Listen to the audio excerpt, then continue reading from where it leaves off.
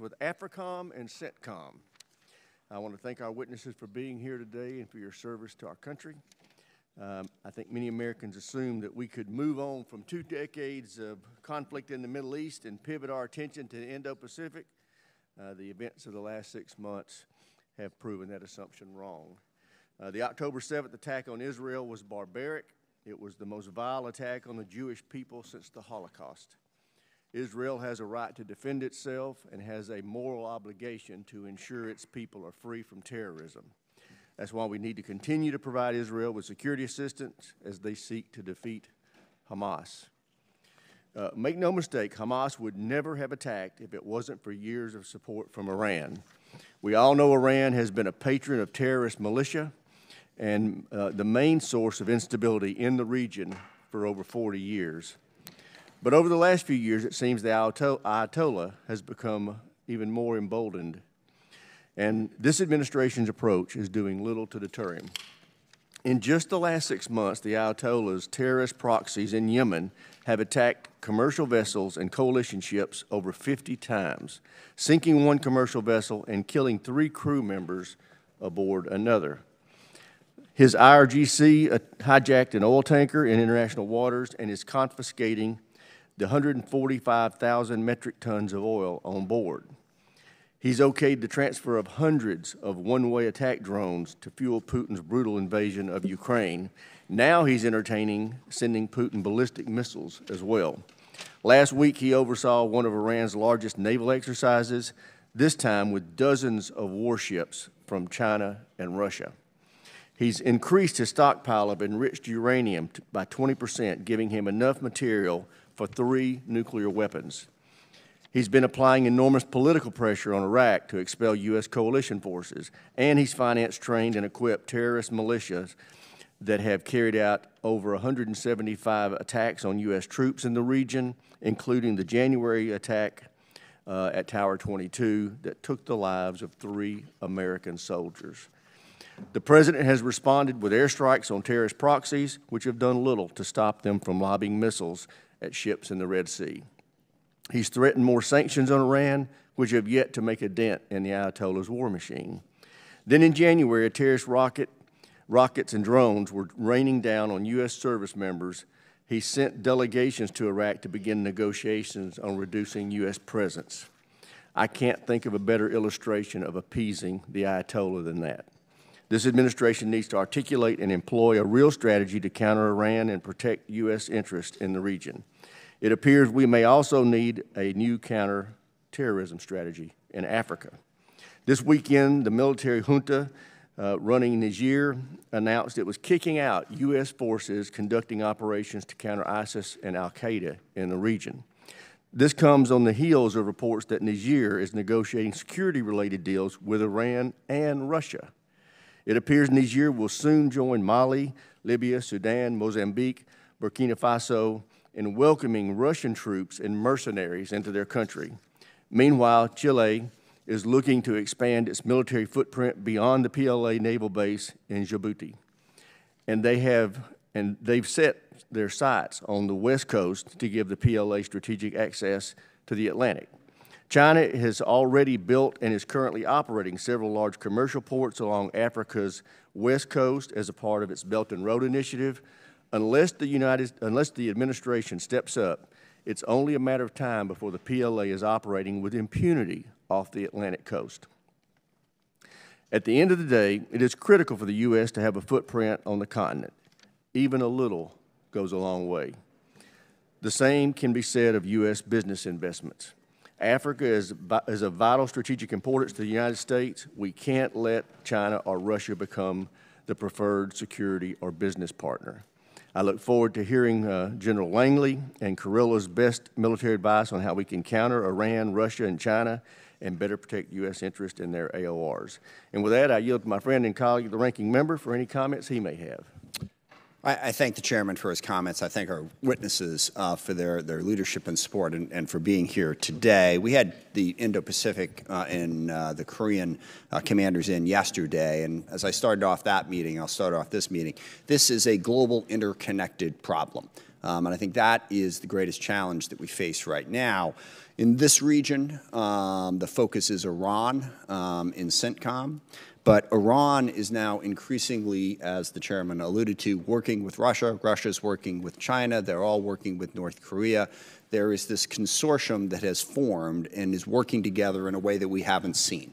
And how do we counter that? How do we rally the rest of the world to recognize the threat that all of these nations pose and to work with us to confront that threat?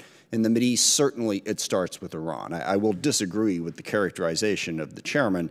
The administration and DOD responded forcefully to the attacks that happened at Tower 22 and attacked back to the Shia militias in Syria and Iraq. And we're now, I think, on 46, 47 days without any of those attacks having happened.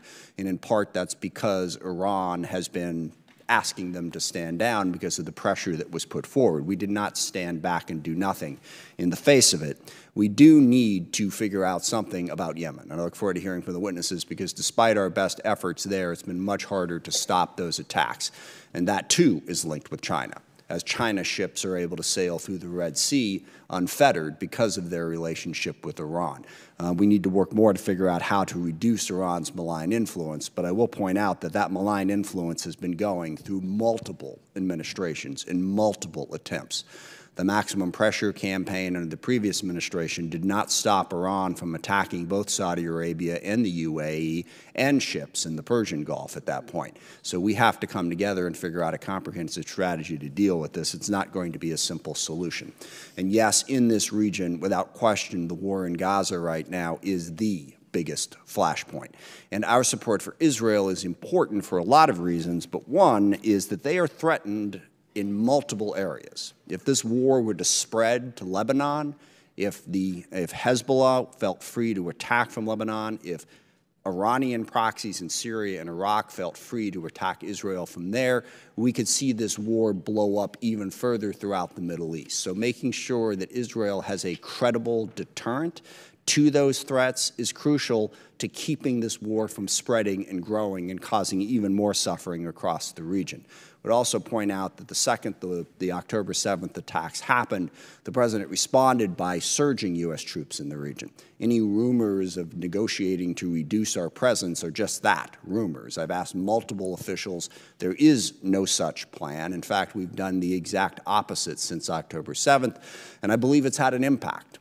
It's had an impact on reducing Iran's desire to more directly attack Israel and to more directly attack U.S. interests in the region. So I think that is an incredibly important part of this.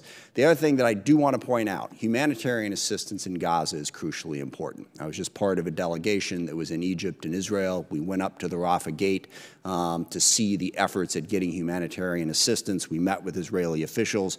I understand where they are coming from in terms of their concern that any assistance that goes into Gaza will wind up in the hands of Hamas. But that risk is worth taking versus the risk of the humanitarian catastrophe that is happening in Gaza right now. We have got to work with Israel to get more humanitarian assistance in to reduce the human suffering that is present there. Now, just a few days ago, for the first time, Israel allowed aid to come in from a different gate from further up north, which is helpful, but we have to continue that pressure. The effort to try to get aid in from the Mediterranean is also a positive step.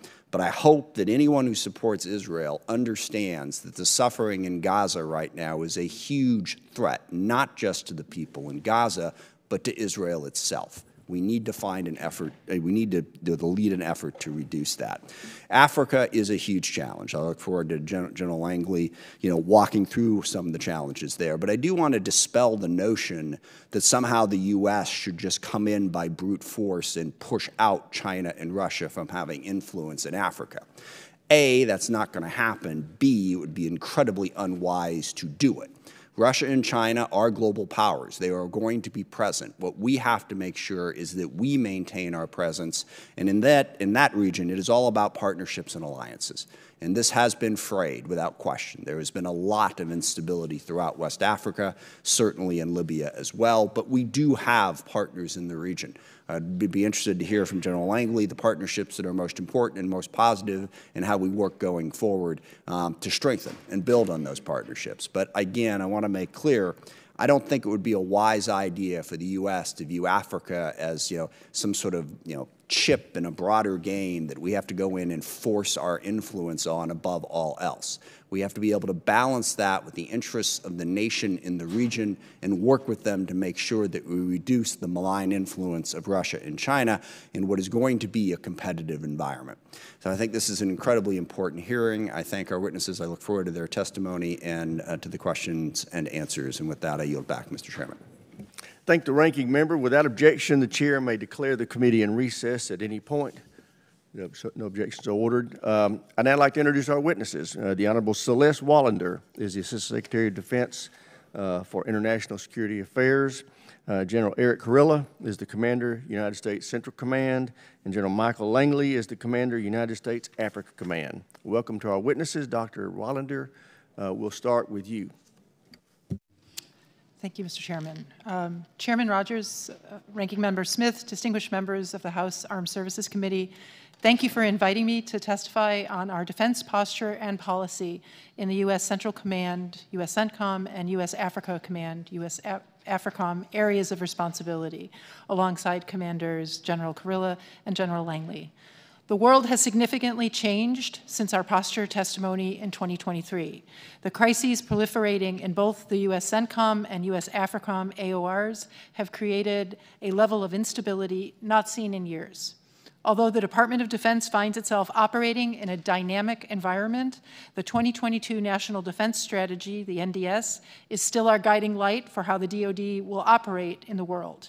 DoD applies principles of partnership, deterrence, diplomacy, integration, and values as it works to strengthen integrated deterrence, reduce conflict, and promote stability. A strong, principled, adaptive U.S. military remains a central pillar for U.S. leadership in the world while supporting a stable and open international system.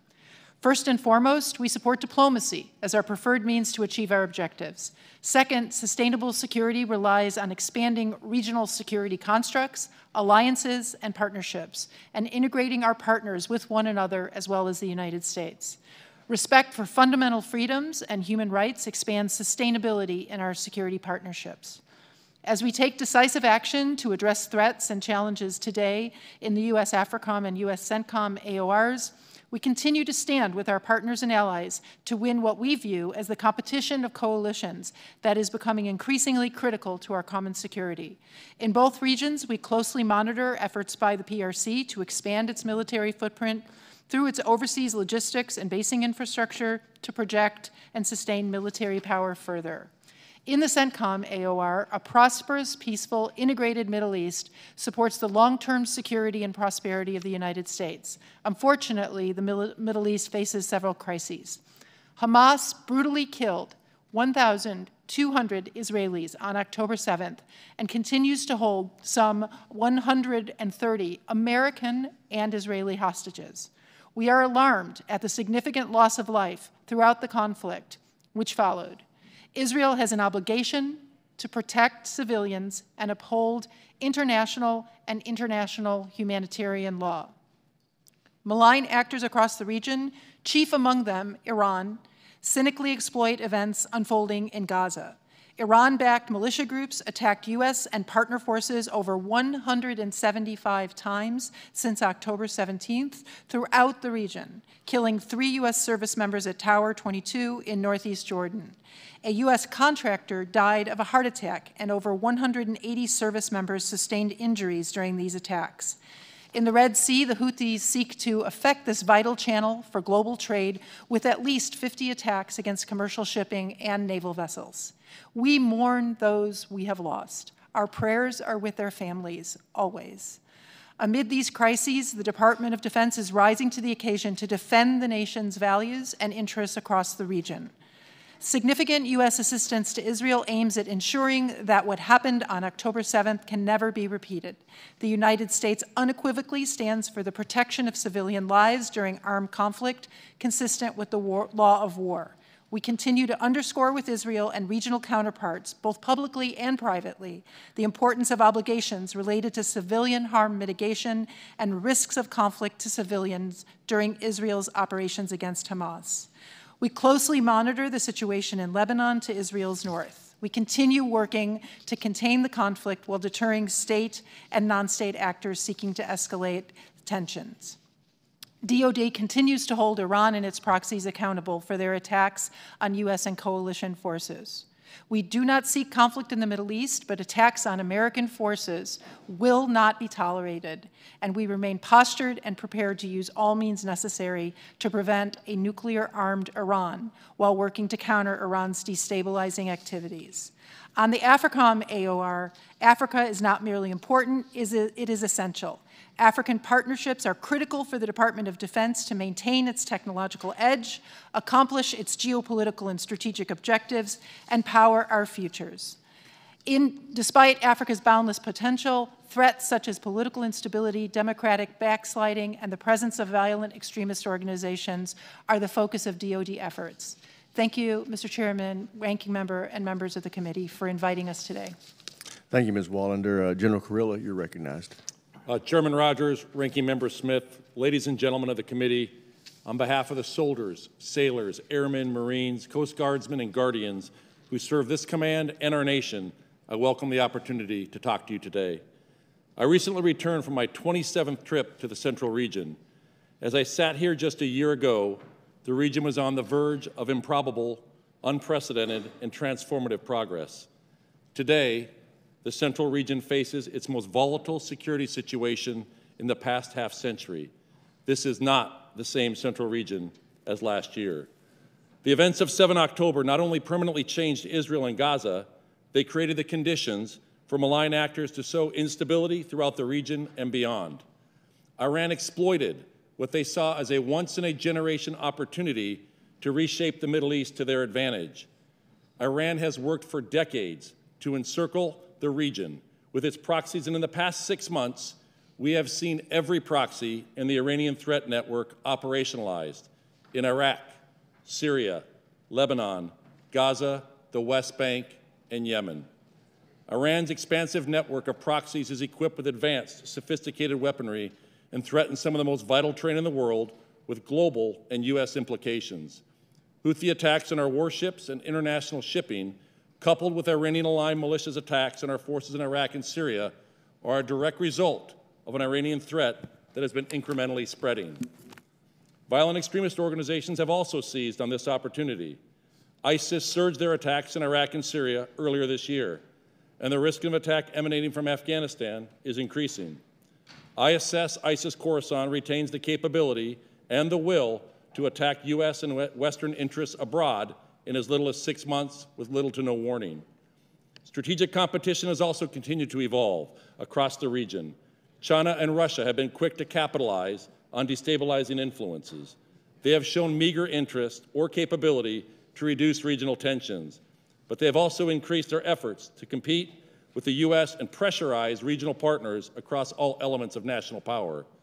Collectively, Iran, Russia, and China are strengthening their relationships and fostering a chaotic landscape favorable to their exploitation.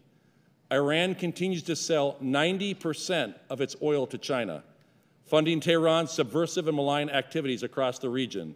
And Iran has developed a production pipeline for supplying weapons to Russia, fueling the war on Ukraine. The ramifications of this partnership have global implications. The convergence of crisis and competition makes the CENTCOM area of responsibility the most likely region to produce threats against the U.S. homeland, trigger a regional conflict, and derail the national defense strategy. The CENTCOM region also remains critical to the world's energy supply and remains essential to the flow of global commerce. U.S. CENTCOM provides strategic depth to our defense of the homeland, and security is at risk if we cede this space to Iran, terrorism, and China. Iran knows that its decade-long vision cannot be realized if the countries in the region continue to expand integration with each other and deepen their partnership with the United States. Our partners in the Levant, the Arabian Gulf, Central and South Asia are committed to advancing the region, and the United States remains their partner of choice for now. U.S. Central Command's strategic approach of people, partners, and innovation reinforces the vision of an integrated Central Region and supports the whole-of-government effort to secure regional and global interests. Our people are the bedrock of everything we do. We are laser focused on optimizing their talents and highlighting their character and competence to our partners. Our strategic advantage remains our strong military-to-military partnerships, while our adversaries and competitors rely on parasitic transactional relationships. We also innovate with our partners, developing approaches, concepts, and technologies to address the threats we face, protecting our forces and creating depth in our force posture. These efforts have saved lives. We are clear-eyed about the task before us. The shockwaves of the past year continue to reverberate globally. Our service members are standing the watch side by side with our regional partners right now. They operate in harm's way every day, whether at a small outpost fighting in Syria fighting ISIS, or a destroyer knocking down a barrage of ballistic and cruise missiles fired by Iranian-backed Houthis, and they do so with honor and courage. 5 of our teammates gave the last full measure of devotion as they lived out the oath we swear protecting the freedoms we cherish. They represent the very best of us. It is the honor of my professional life to serve as their commander, and I look forward to your questions. Thank you, General Kurilla. General Langley, you're recognized. Chairman Rogers, Ranking Member Smith, distinguished committee members, it's an honor to appear before you today representing the outstanding service members, civilians, and families of United States Africa Command. I'm proud to testify with my friends, Celeste Wallander and General Kurilla. Joining me today is my command senior enlisted leader, Sergeant Major Michael Woods. He is at the heart of AFRICOM's efforts to help African partners professionalize their enlisted and NCO forces. I'm also joined by my USAID advisor, Minister Counselor Mrs. Mara Berry Boyle, and my State Department Foreign Policy Advisor, Mr. Phil Nelson. They represent AFRICOM's whole-of-government team and integrated approach to Africa. Now, in the last year, thanks to your authorities, resourcing, and support, AFRICOM's all-star team responded to numerous crises and conflicts across the continent. I'm honored and proud to serve among them. Now, today's global events, ranging from the Russian Federation's war in the Ukraine to the Houthis' attacks in the Red Sea, directly impact the lives of millions of Africans. Terrorism, poverty, food insecurity, climate change, and mass migration shatter African lives. These factors sow the seeds of violent extremism and Russian exploitation across the entire regions of the continent. We're seeing these impacts as these threats unfold in this year. Challenges to democratic governance and order continue to occur across the Sahel, complicating our relations with key partners. However, working closely with our interagency partners, we continue to engage on the continent in order to safeguard U.S. interests and advance our campaign. Africa's campaign revolves around central themes of ensuring strategic access, countering threats to the homeland and U.S. interests, and preparing for and responding to crisis, and lastly, bolstering our allies and partners. Now, this campaign places our African partners at the center, achieving positive change by executing African-led but U.S.-enabled operations, all focused on our shared objectives. In today's dynamic environment, our whole-of-government partners require appropriate resourcing. I strongly advocate for our State Department and USAID partners to receive the resources they need to guarantee our combined success. Now, in Africa, modest investments and resources go a long way towards advancing our national security interests. Now, Africa faces many challenges, but offers even more opportunities. With our African partners at the forefront, reinforced by our efforts and the efforts of our allies, we will continue to gain ground towards achieving lasting security, stability, and prosperity on this crucial continent. Thank you for giving me the opportunity to be here today. I look forward to answering your questions. Thank you, General. Thank all of you, and recognize myself for questions. General Kurilla, have the recent conflicts in the Middle East done anything to strengthen the partnership between Iran, Russia, and China? And if so, what does that mean for our security? Chairman, thank you. I am very concerned about this new relationship between Russia, China, and Iran. What we see is Iran is reliant on China and Russia is reliant on Iran. Iran sells 90% of its oil, all U.S. sanctioned, to China. So in effect, China is funding Iran's subversive and malign behavior in the region. Iran went from hundreds to now thousands of one-way attack, unmanned aerial systems, suicide drones that they are providing to Russia. They were providing them both complete systems, and they've built a factory for Russia to now produce them themselves, still relying on a supply chain, and they're now doing over 100 one-way attack drones a week in Ukraine. What I can talk in a classified setting is what Russia can provide in return back to Iran, which is concerning. We're also seeing China, which gets 50% of its oil from the Middle East, what they are doing in the Middle East to advance their elements of national power, diplomatic, informational, military, and economic. General Langley, how concerned should we be about China and Russia's growing footprint in Africa? Chairman, we should be extremely concerned. As I would say that both are very much exploitative when possible, but they are also coercive when necessary. They're trying to get what they want. They're trying to replace the West and, moreover, the United States in our access and influence across this crucial continent. We're seeing this through this misinformation campaign. It's very influential, and it really is across the Sahel. But there are other regions that, for geopolitical reasons or social economic reasons, or even military, in which the Russian Federation offers across the Sahel in exchange for mining concessions. So, Chairman, we should really be concerned. We need to get our act together, collective as a whole government, our information campaign. Thank you. Ms. Wallander, the administration's strategy for dealing with Iran, obviously, and containing Iran, obviously isn't working. What can we expect to be done differently that might yield some results? Thank you, Chairman.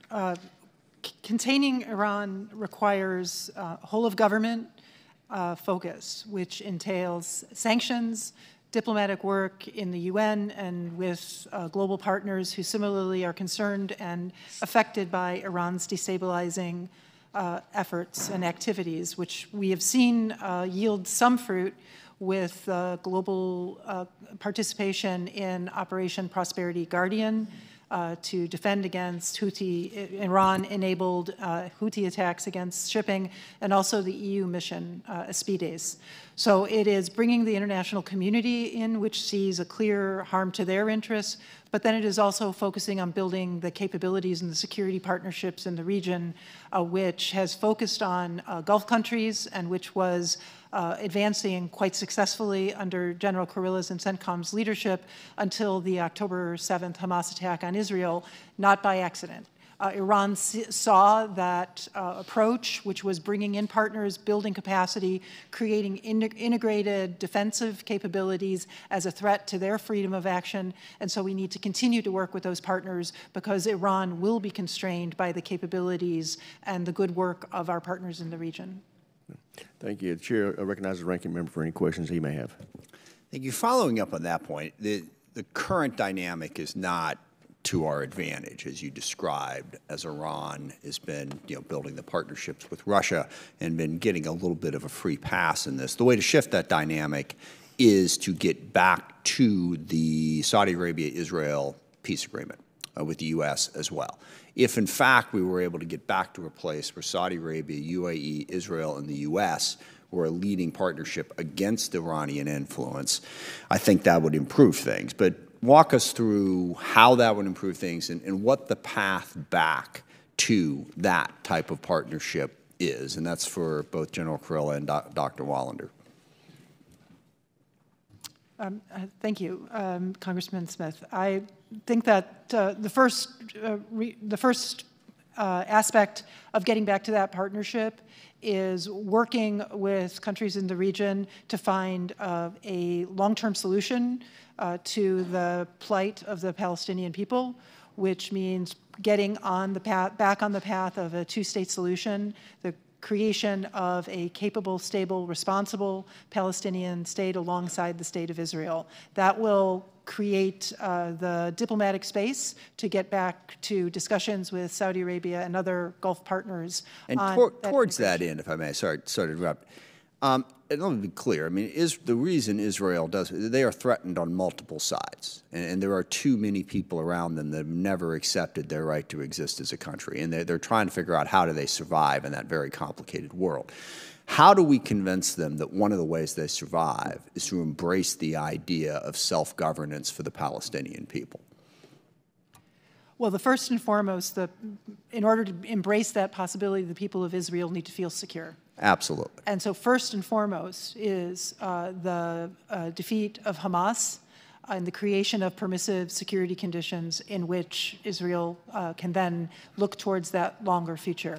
Those aspects are interactive, and we talk with our Israeli partners every day about the importance of civilian harm mitigation and avoiding civilian harm, not only on the moral merits, and not only because it's consistent with international law, but because it's in Israel's interest to create that diplomatic. Sorry, I'm a little tight on time. I have one question for General Langley. I want to get General Kurilla a chance to respond as well. Go ahead.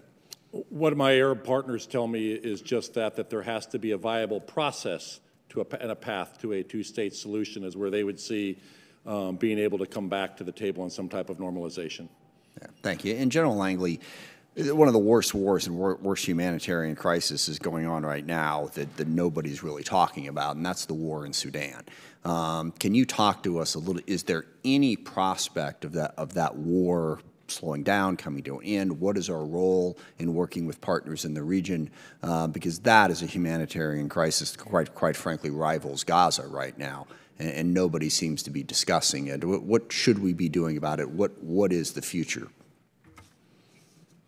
Ranking Member, Sudan is still in the consequence right now with Burhan and Hemedti, and as they back at 15 April 2023 was a problem. I know that we've engaged whole of government with the State Department going in Jeddah and trying to get those parties together to solve it. But it hasn't worked.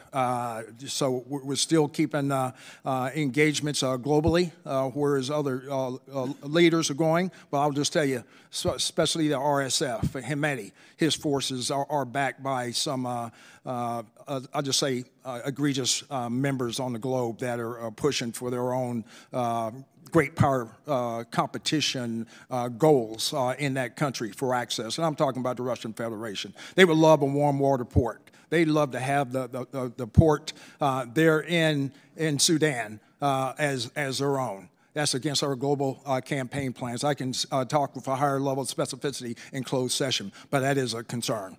Thank you. And just quickly, General Kurilla, Afghanistan, there's interesting, Pakistan is becoming more concerned about the Taliban.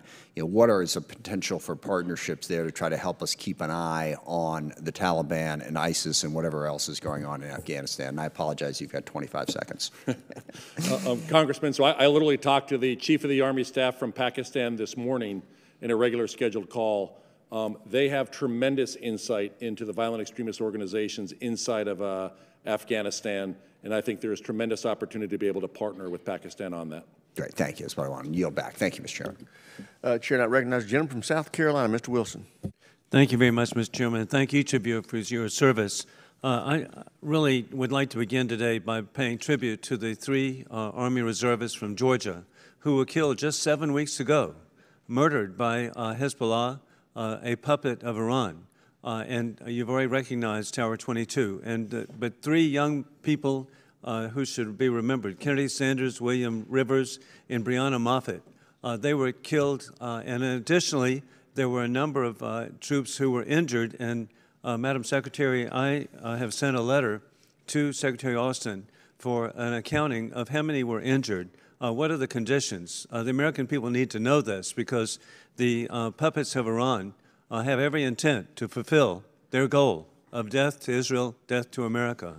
I also want to point out that it is bipartisan, and I agree with the ranking member that we have global interconnectivity. The interconnectivity is a war we did not choose, and that is dictators with rule of gun invading democracies with rule of law. It began on August 22nd, 2022, February 22nd, 2022, with war criminal Putin invading Ukraine. Then October 7th, the puppets of Iran invading Israel. And I think, sadly, much of this relates to the weakness that was shown of the appeasement by Mr. Biden in Afghanistan. 13 young Marines killed at Abbey Gate. And then I was really grateful this week with General Mark Milley and General Frank McKenzie. It was clearly identified that the decision to abandon Afghanistan was solely by Mr. Biden. Mr. Biden on August 26, 2021, blamed the military, said he had letters. That's not accurate.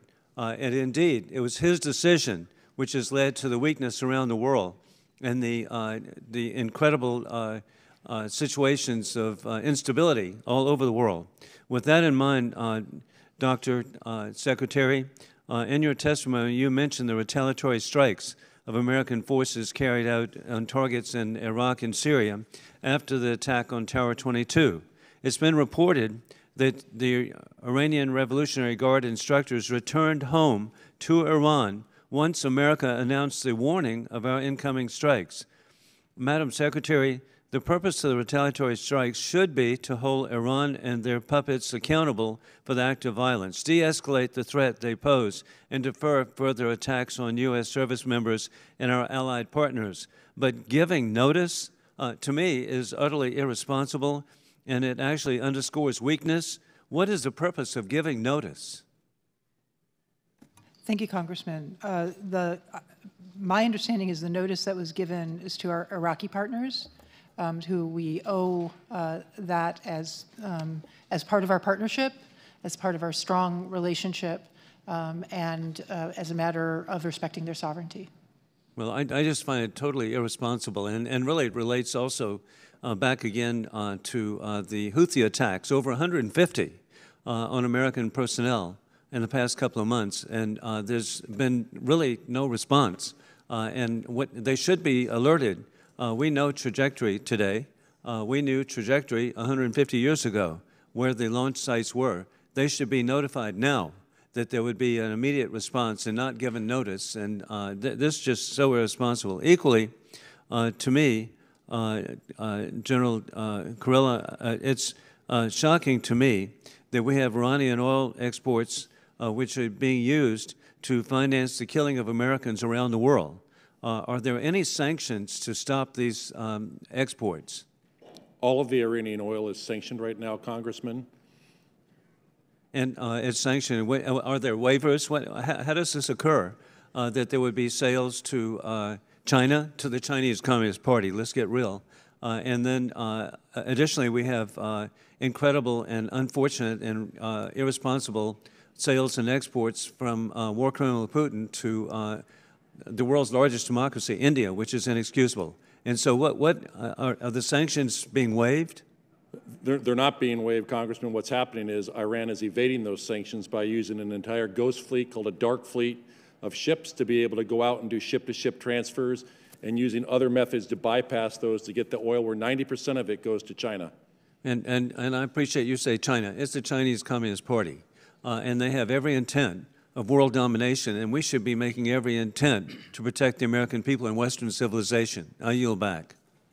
I thank the gentleman. Chair, and I recognize the gentleman from Connecticut, Mr. Courtney. Thank you, Mr. Chairman. Dr. Wallander, on February 13th, the U.S. Senate voted 78-22 to approve a national security package, which, among other things, included help for Israel to replenish its Iron Dome program, funding for Ukraine, and funding for humanitarian assistance. When we talk about Iran's malign behavior, I think one of the most obvious manifestations is the fact that they've now become a major weapons supplier to Russia in the war in Ukraine. And actually, one of the reasons why Ukraine is in such desperate straits right now is because of the torrent of drones that, again, are being used by Russian forces to weaken the front line.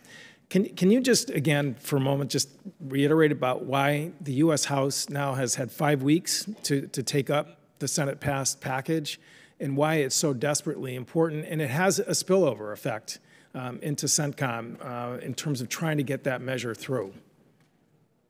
Thank you, Congressman. Yes, one of the global aspects to the challenges that the United States and DoD in particular face is that there is this relationship between Russia and Iran, and they are enabling one another's development of new technologies, adaptations of tactics, of the use especially of UAVs, but also the capabilities on the battlefield. And so we are in a competition with helping our partners stay ahead of both the technical capabilities, the platforms, and adapting to the growing cooperation between Russia and Iran on tactics. And we have long warned that the relationship between Russia and Iran, which is enabling Russia in Ukraine, is threatening our partners in the region. And we are seeing that with the ability that the Houthis have to threaten and actually attack shipping, among other capabilities that threaten our partners in the region. Thank you. I mean, again, it's blindingly obvious. If people are sincere about trying to stop the malign influence of Iran,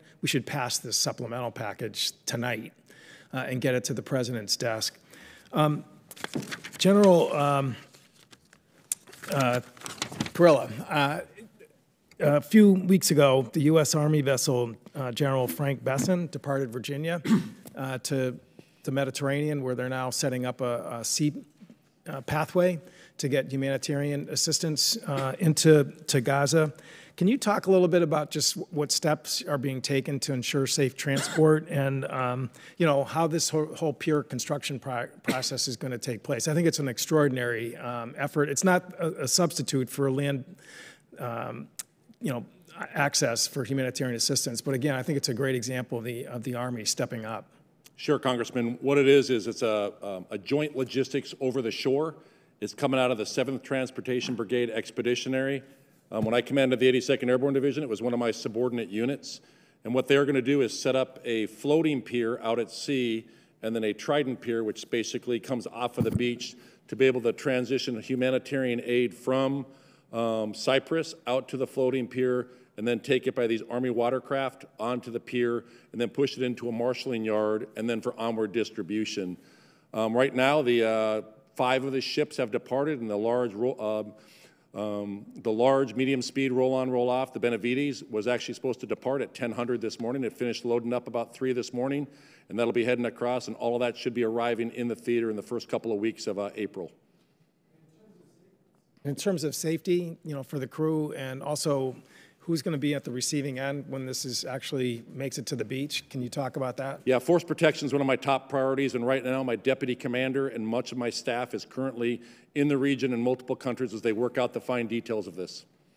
Thank you. And again, Dr. Wallander, the humanitarian component of the security package, again, is a global humanitarian assistance. I mean, obviously Gaza is in dire need for assistance, but also it's in General Langley's sphere as well in terms of the Sudan as far as getting humanitarian assistance into that region. And can you talk about how that helps us in terms of U.S. presence and a positive posture? Well, we have a moral imperative as well, but yes, there is a strategic element of this, which is that to lay the groundwork for a peaceful resolution, once Israel has defeated Hamas, we need to be sure that we have the relationship and we have supported the civilians, the people of Gaza who require that humanitarian assistance. And same element, the value proposition in Sudan of the United States being there has to be supported by Congress. I thank the gentleman. Chair now recognizes the gentleman from Colorado, Mr. Lambert. Thank you, Mr. Chairman. General Kurilla, and thank you all for being here today. General, you spoke eloquently about Iran using its proxies in your AOR. Many of us believe that Iran will continue to use its proxies to attack us, our allies, and our friends, unless and until we take direct and forceful action against Iran. There are many ways that this could take place. I have no prescription on what that should look like. Shouldn't we be more forceful against Iran directly? Congressman, thank you for the question. As the combatant commander, I provide options. Those include everything from cyber to kinetic, and identify the risks associated with those options, and then the policymakers and the president make a decision on which options to choose. I would tell you that when we look at actions that we have taken, for instance, in Iraq and Syria, on our last strike that we did, we hit 85 targets. We killed the commander of Kataib Hezbollah. who is responsible for all Kataib Hezbollah inside of Syria. We killed Abu Taqwa, the head of Harakat al-Nujaba, one of the Iranian-aligned militia group's operational commanders. And what that did is that caused them to pause, and a period of deterrence has been established in Iraq and Syria, and we're on day 46 right now, but I would tell you all deterrence is temporal, but I do believe there has to be cost imposition on Iran for them to be able to cease their malign behavior. Well, thank you, and I hope, Secretary Wallander, that you take a message back to the White House that we need to show more backbone against Iran. I'm going to shift gears here, General Kurilla, and ask you about directed energy and with the engagements that are coming against the Houthi attacks. Many are arguing, and I would agree, that we are on the wrong side of the cost curve and that the cost per shot is unsustainable. And what's even more important is that we're depleting precision munitions that may be needed in the future for another fight or for ourselves somehow. So what is the utility of directed energy, and why aren't we doing more to use what we do have? I know it's not perfected yet, but it has great capabilities against drones and things like that currently. Why aren't we doing more in the Red Sea? It does, Congressman, and what we also need to look at, not just directed energy, is high-powered microwave to be able to go after drone swarms. We do have, the Army is losing its transformation in contact. They've given us 3 50-kilowatt lasers that are striker-based that we have inside of Iraq right now. We are experimenting with those and the best and most effective way to use those to help them learn from that to be able to make better systems. I encourage the Navy to employ directed energy systems. I know there is at least one destroyer, the Preble, I believe, that has a 60-kilowatt Helios.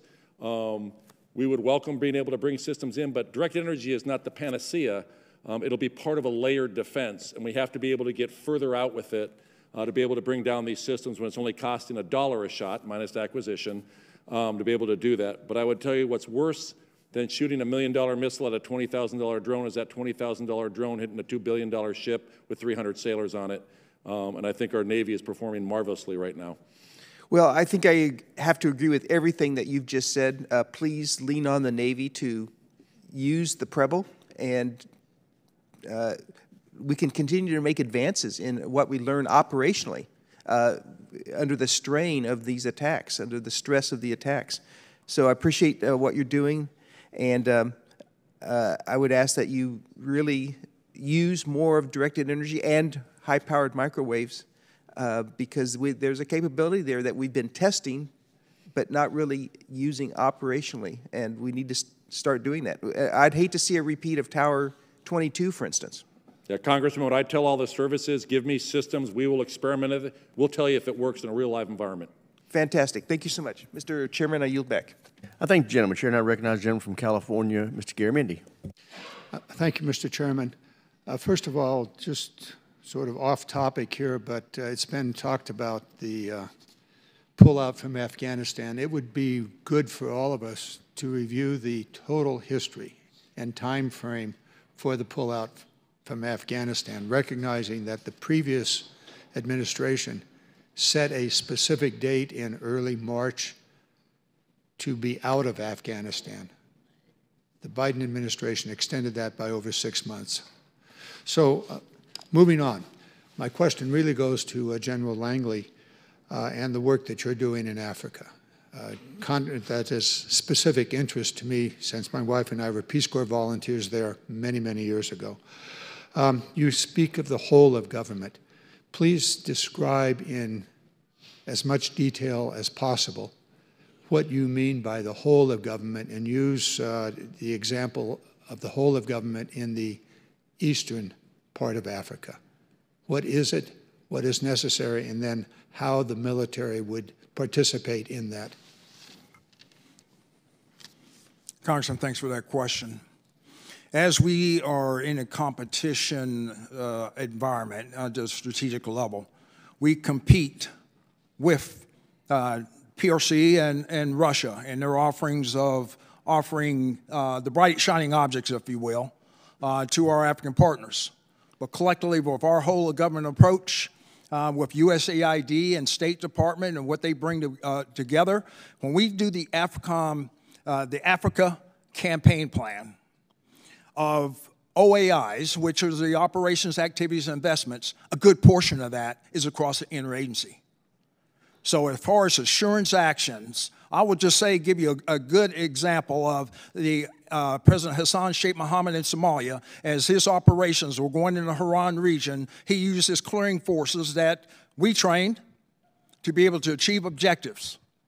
And then by happenstance, USAID, as a result of the floods and desertification and the drought, came in and provided.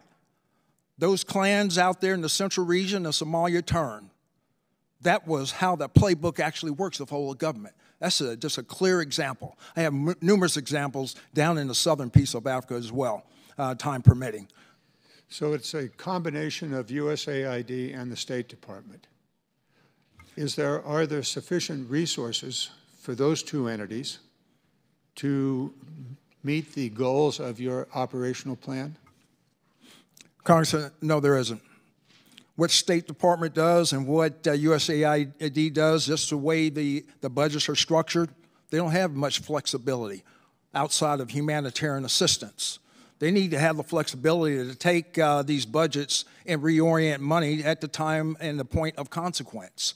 If we had that, we would really be more effective in our campaign plans. I think it's important for the committee. We tend to focus on the military piece of this. Is it true that the military piece of the Africa strategies to success, the military is small compared to the other whole of government participants? It is, Congressman. You know, but with modest investment, we're getting asymmetric, synergistic effects with our asymmetric approach of being able to codify all of the activities and investments across the interagency and across the departments to metastasize into a whole of government effects, desired effects that protect U.S. interests and also protect the homeland. Aside from the Wagner Group, are the militaries of China and Russia directly involved in Africa? Yes, Congressman, I'll start with the most pressing and immediate acute threat right now across the Sahel.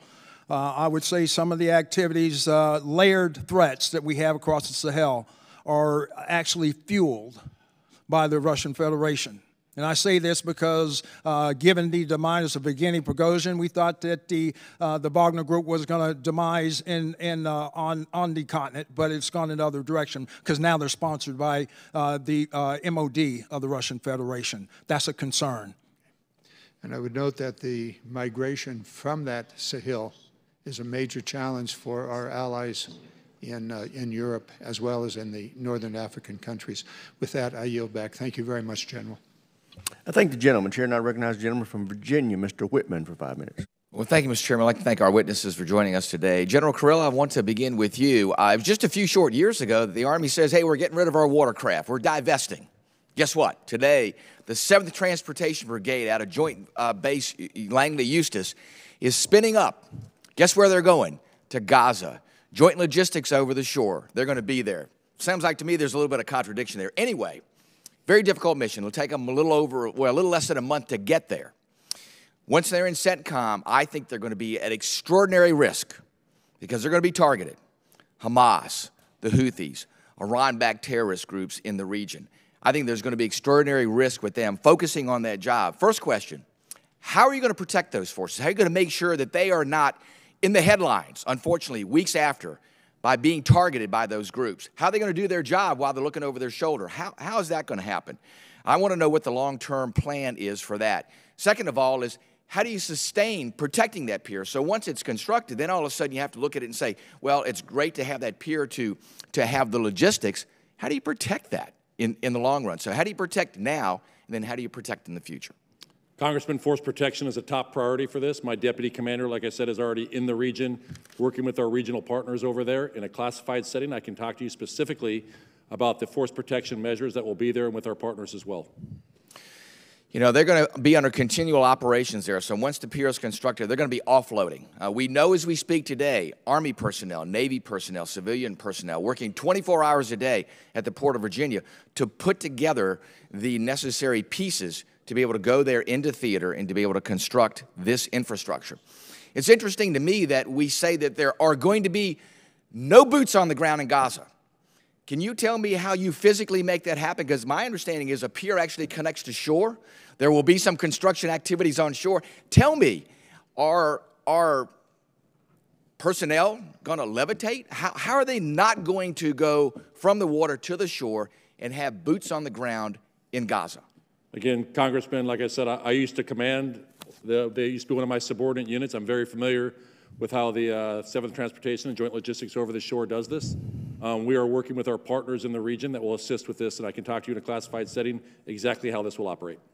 So you're very confident there'll be no U.S. personnel with boots on the ground there? There is no plan to put boots on the ground. Okay. We look at this in the longer term. Obviously, this is going to be at risk in that particular area. Give me a little more idea about what the cost will be for us to continue to protect that facility. What's going to happen? We're going to have civilian ships there coming in with cargo. Obviously, they're going to be targets.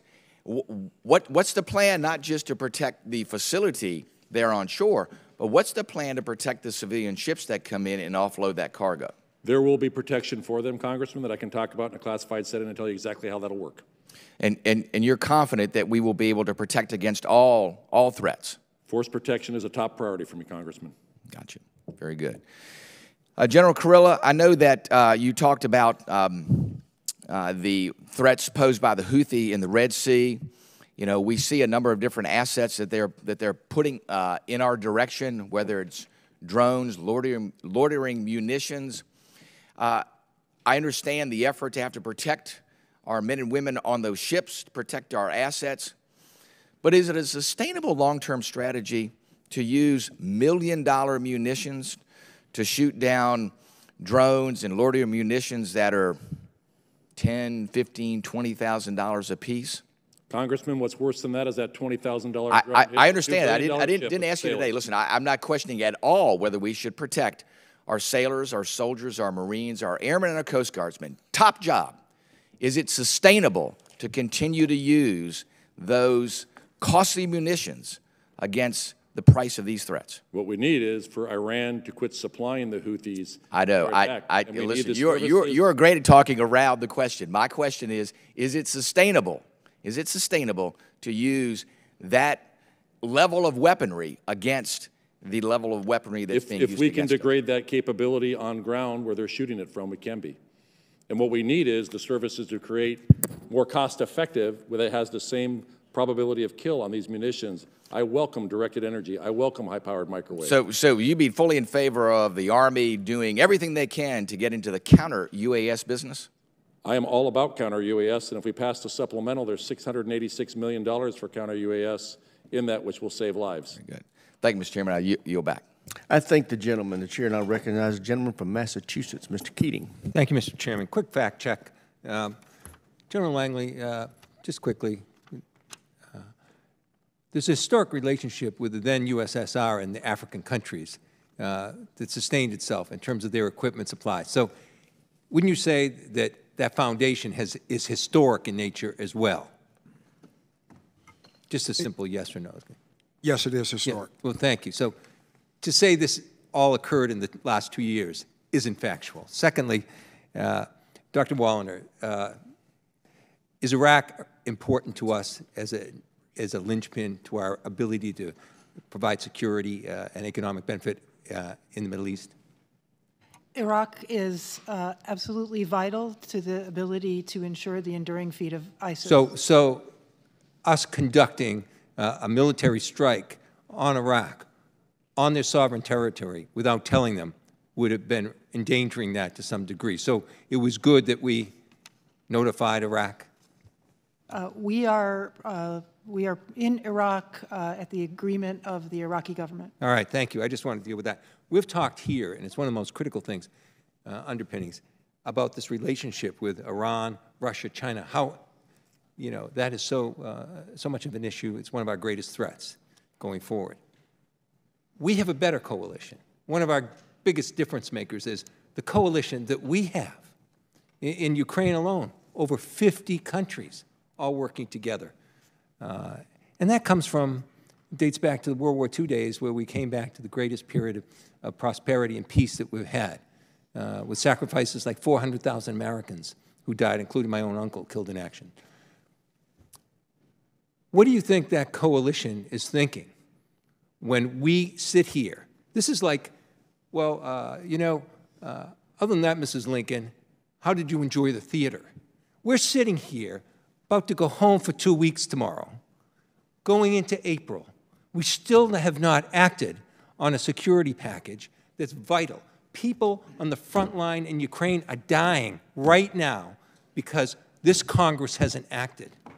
So what message does that give to our coalition? Congressman, there is concern in Europe and in the Middle East about the way forward for American support. And I would just emphasize as well that it's very clear that Russia in particular thinks that it can outweigh us because of our inability to provide security assistance to vital partners. What message does this give to our enemies? What was China thinking as this occurs right here in this Congress? These are important issues we're talking about. But presently, right now, today, we have to act. What message is this giving to those countries that we're worried about, Iran, Russia, China, about our inability to just do what we're supposed to do, which we pledged to do, provide aid to these allies? We have done our best to reassure them with words, but they are waiting to see our actions. And so we sit here today and try and pin blame around things. There's 185 Democrats who signed a discharge position on that security package. That was a huge bipartisan package by the Senate. Bipartisan. It does happen around here. And I know for a fact, just looking at press accounts and talking to people, there's easily over 100 members, I think more, on the Republican side. That's about 300 members right here in this Congress willing to pass that package today. One person's holding that up, the Speaker of this House. He has the ability to put that on the floor for a vote today. So as we go around here, you can see my frustration. As we go around here, ready to go home and nitpick and the important issues, these other things, we're abrogating our own responsibility to a far greater degree than any of these other issues. Yet we sit here and bring our military here and try and nitpick issues to get political advantage when we're not doing our own job. I can't tell you how angry that makes me, how disappointed that makes me, and how I think it affects our security far greater than anything I've ever seen in the over decade I've been here. So I just ask my colleagues, and I demand of the Speaker, put that on the floor before we go home and do the right thing. I yield back. Gentleman from Massachusetts yields back. Chair, and I recognize the gentleman from Georgia, Mr. Scott.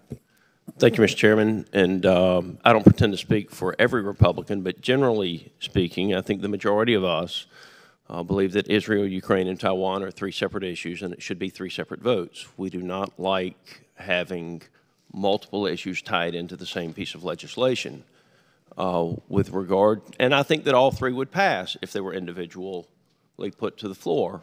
There are a couple of things that we've asked for in the Ukraine vote. We have asked for the enforcement of sanctions. The fact of the matter is, President Biden's refusal to enforce the sanctions that were put in place against Vladimir Putin and the Kremlin have allowed the Kremlin to become one of the most cash-rich countries on the face of the earth right now. And as much as I dislike Putin, he's used that cash to rebuild his military-industrial complex, and he's been very effective with what he's used that cash for. So we've asked for the enforcement of the sanctions. We have asked for the U.S. aid to come primarily in the way of weapons. We have asked for a seizure of the Russian assets, which I understand while the Biden administration would agree with us on, maybe some of our NATO partners don't agree with us on, we'll deal with that. And we've asked for the Biden administration to fulfill our commitment to our NATO and treaty partners, where we told them if you broke your dependency on Russia for energy, that we would supply energy to you. And what did the Biden administration do? after our NATO partners spent billions of dollars to increase the capacity to import LNG and other energy from the U.S., the Biden administration canceled it. So that's what we've asked for. 4 things as Republicans in the Ukrainian aid package. Basically just doing what it takes to win. And so that's what we've asked for. I'll move to you, General Langley. I want to talk about Africa. I want to talk specifically about Niger. The U.S. has spent hundreds of millions of dollars in that country, invested in that country. Less than a year ago, it was one of our strongest partners. We are now being, as I understand it from the open source reporting, pushed out of the country, and they have turned towards Russia. Can you just outline for me how this partnership fell apart so fast? I mean, so fast, and then how was the Russian military able to so quickly become, if you will, Niger's apparently partner of choice now? And it's baffling to me that we just totally missed this from the standpoint of our intelligence community. What indicators were there that we missed?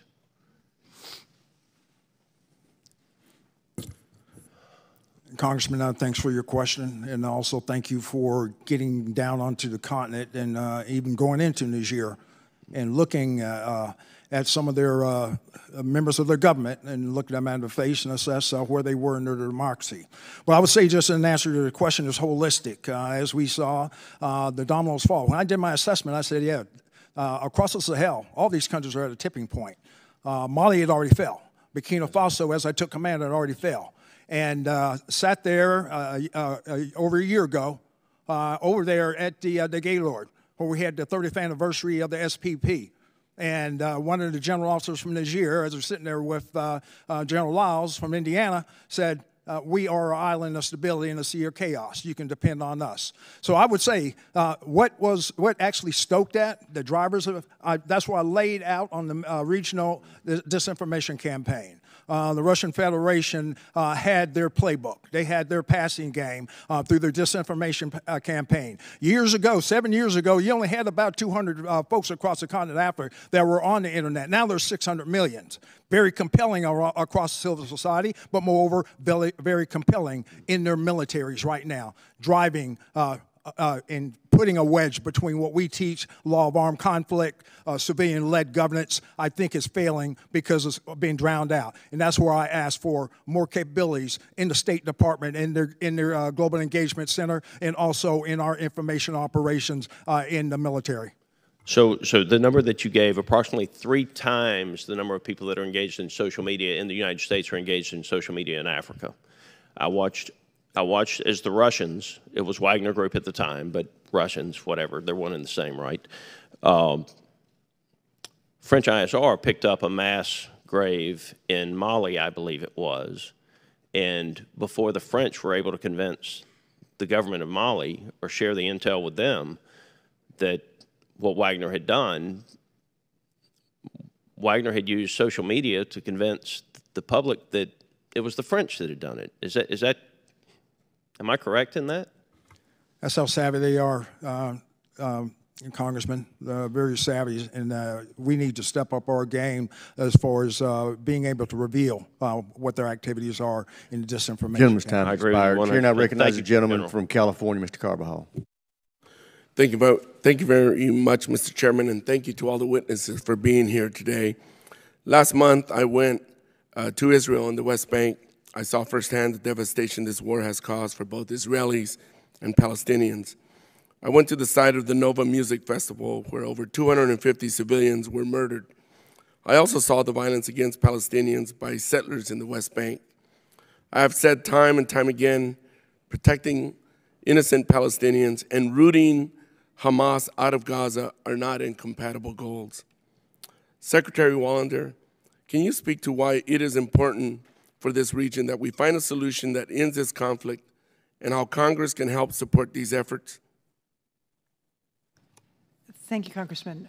The first and foremost, of course, the United States supports Israel's right to defend itself. And we agree that the events of October 7th must never, there must be no chance that that ever recurs. But how Israel conducts its operations is absolutely vital to Israel's long-term security and security and stability more generally in the region. And Secretary Austin and all of the administration leadership are clear with Israeli counterparts on that, offer our assistance, offer actually U.S. military experience on conducting military operations while maintaining those high standards. Thank you. I appreciate the work being done balancing diplomacy while securing U.S. interests and supporting partners and allies in two very complex AORs. General Langley, good to see you here again. I saw you last in Africa on one of my trips there. Addressing violent extremists has been a significant challenge in Africa. Now that you have served as the commander of AFRICOM for over a year and a half, what other strategies should we be focusing on that have not been widely explored, either due to funding constraints or other limitations, to fight insurgency groups in the AOR? Congressman, first of all, thank you for your visit to the continent as you went there to assess and look at their whole of governments. Acts such as the Global Fragility Act should be working. And their retort is, yes, we want it in more capacity so it can work like what they're concerned Africa's Marshall Plan. I think just the enduring defeat of violent extremist organizations is building out these fragile governments and their capability to fight. So it's not just a military solution. It is a whole of government by these countries to be able to affect some strengthening measures in development of their democracies. That is the enduring solution. That is the panacea to violent extremist organizations, because as that ideology, false ideology, came down through the Maghreb, they grasped onto it. But we're talking about the Fulani tribes. We're talking about the sheep herders, and also we're also talking about the farmers. Conflict. So all those layered threats is causing that problem, and so it's a false caliphate in which that it can be interdicted, intervened by good governance and democratic norms. Thank you. General Kurilla, since October 2023, Iranian-backed militias have launched approximately 100 attacks on U.S. forces in Syria. Can you speak to what you are doing to deter Iran and its proxies from becoming more emboldened, especially with Russia and China's growing influence in the region? How do our allies help you here? So we have a partnership with our partners inside of Syria that we work with in the enduring defeat of ISIS, and the same thing with our Iraqi security forces that we work inside of Iraq for the enduring defeat of ISIS as well. Specifically to the attacks inside of Syria, we continue to bolster our defenses. Our counter-UAS, the supplemental, has $686 million of it for counter-UAS if that is passed. Specifically, though, we have responded to attacks inside of Syria and inside of Iraq with the most recent attack, and we're on about day 46 right now of a temporary deterrence. I have no illusions that this will be enduring, because we do think that they will try and attack again in the future. Thank you, General. I'm out of time. With that, Mr. Chair, I yield back. I thank the gentleman from California. Chair now recognizes the gentleman from Tennessee, Mr. Desjardins. And thank you, Chairman. Because we got a lecture on the $100 billion supplement that hasn't been passed, I got to agree with my colleague, Mr. Scott from Georgia, that if we would break these things up, they might get legs. Dr. Wallander, in this $100 billion supplement, which our government's very good at writing big checks without really explaining where it all goes, my understanding was $65 billion went to Ukraine. How much of that is actually for military equipment? Congressman, I believe, I'm sorry, I don't have the numbers right in front of me. Yeah, that's the point. $65 billion is a big number. Admiral Aquilino just yesterday was talking about a $10 billion shortfall in unfunded mandates that we need for the China-Taiwan, and I would argue that China is a greater threat, immediate threat to us than Russia. So if we would break these things down, we can actually look at the numbers. It'd be a little easier for Congress to pass and explain to constituents back home where this money's going when we're having so many issues here at home, can't secure our own border, et cetera. But that's not why we're here today. General Kurilla, it's been over 5 months since Hamas attacked Israel. on October 7th, and 6 Americans remain alive among the hostages supposedly in Hamas captivity, while 2 have died. Can you elaborate here about what efforts are being made to bring these Americans home? Yeah, unfortunately, Congressman, it's 5 Americans that are left alive right now, with the death of 1 announced, I think, 2 weeks ago. In a classified setting, I can talk to you exactly what we're doing. Okay. We just don't want to forget about that, and I know you haven't. How much operational control does Iran exercise over its proxy forces? And I ask this because do you lend any credibility to the recent reports of the fissures between Iran and its proxies, as well as among the proxies themselves, and what does that mean for Iran's regional escalation? I would say Iran has tremendous control over its proxies, particularly in Iraq, Syria, and Lebanon. What steps could the Biden administration and or Congress take right now to exploit the fissures, if you didn't really comment on that, and strengthen deterrence against the Iran-led escalation? Well, Iran must be compelled to cease their malign behavior and their actions of directing, supplying, funding, and training these proxies. So do we have plans to interdict that? Are they in place? So that's, if we're specifically talking about like the Houthis, for instance, that is one of the lines of effort. We want to deny their ability to be resupplied. That'll take a whole of government, actually an international effort, much like we did with counter-piracy, to be able to go after that, because only 2 ships can resupply the vast majority of the equipment that we've destroyed so far of the Houthis. Yeah, I mean, they certainly seem undeterred at this point, and Mr. Whitman brought up, or maybe Mr. Lamborn brought up the fact that how do we get at these to deter them? You said that if we could go at the sources, we could stop using very expensive interdiction methods. Why are we not going after them? So I'll tell you, to restore freedom of navigation in the Red Sea, which is our campaign going on right now in the Red Sea, it's 5 efforts. The first one is to protect the shipping, that's Prosperity Guardian. The other is to degrade their offensive capability. Third is to deny Iran's ability to resupply, which we see and we try and interdict. Unfortunately, we lost Special Operations 1 Chambers and Special Operations 2 Ingram, both SEALs in that interdiction when we got medium-range ballistic missiles and anti-ship cruise missiles. We have to stop that. We have to increase the international effort to be able to do the inspections on the vessels that are going into Hudaydah. We need to isolate the Houthis in the information environment, and we have to impose cost on Iran so that there is consequence to their behavior. And certainly it's not just an American problem. Where are our partners in the fight? What accounts for more allies and partners not joining the coalition? So we have 24 partners in the Operation Prosperity Guardian. 17 of them are public. There's also an EU mission. Just this very morning, about 6 hours ago, our French partners shot down 2 anti-ship ballistic missiles. Our German partners shot an unmanned surface vessel in collaboration with the Eisenhower, and we destroyed a unmanned surface vessel as well. Our partners are out there. They are protecting ships, and there are some that are partnering with us on the offensive actions inside of Yemen. Okay, let me just finish with this. What steps is the department taking to resume the pre-October 7th progress on Israel's military integration with the U.S. regional partners, particularly building on its integration into CENTCOM and the breakthroughs of the Abraham Accord? So we work with, my job is on the military to military level. We work with all of our partners in the region. Part of that, we have several efforts that we do, everything from integrated air and missile defense, cybersecurity, maritime security. We do that in these forums that bring these efforts together. I think there's a diplomatic effort on the Abraham Accords. Thank you, sir. I yield back. Chair now recognizes the ranking member. Sorry to belabor the Ukraine thing, but I just want to point out, in 6 months we haven't had a vote on Ukraine supplemental in the House in any shape, manner, or form. So if y'all got a different way to do it, and I know there's some who oppose it, and if you oppose it, God bless you, Mr. Gates. Yes, I respect that. But if you actually support Ukraine, you haven't put a vote on in any form, one way or the other. Divide it up, this amount, that amount, the other, but you haven't given the House a vote. And now Ukraine is hanging on by their fingernails, and the only vehicle that we have that can pass is the one the Senate passed. So if you got something else, A, I wish you'd given it to us months ago, but B, any day, any time, put something on the floor to give us the opportunity to at least have a vote to support Ukraine. Well, we could do this. We could do that. Well, what if we did it this way? What if we did it that way?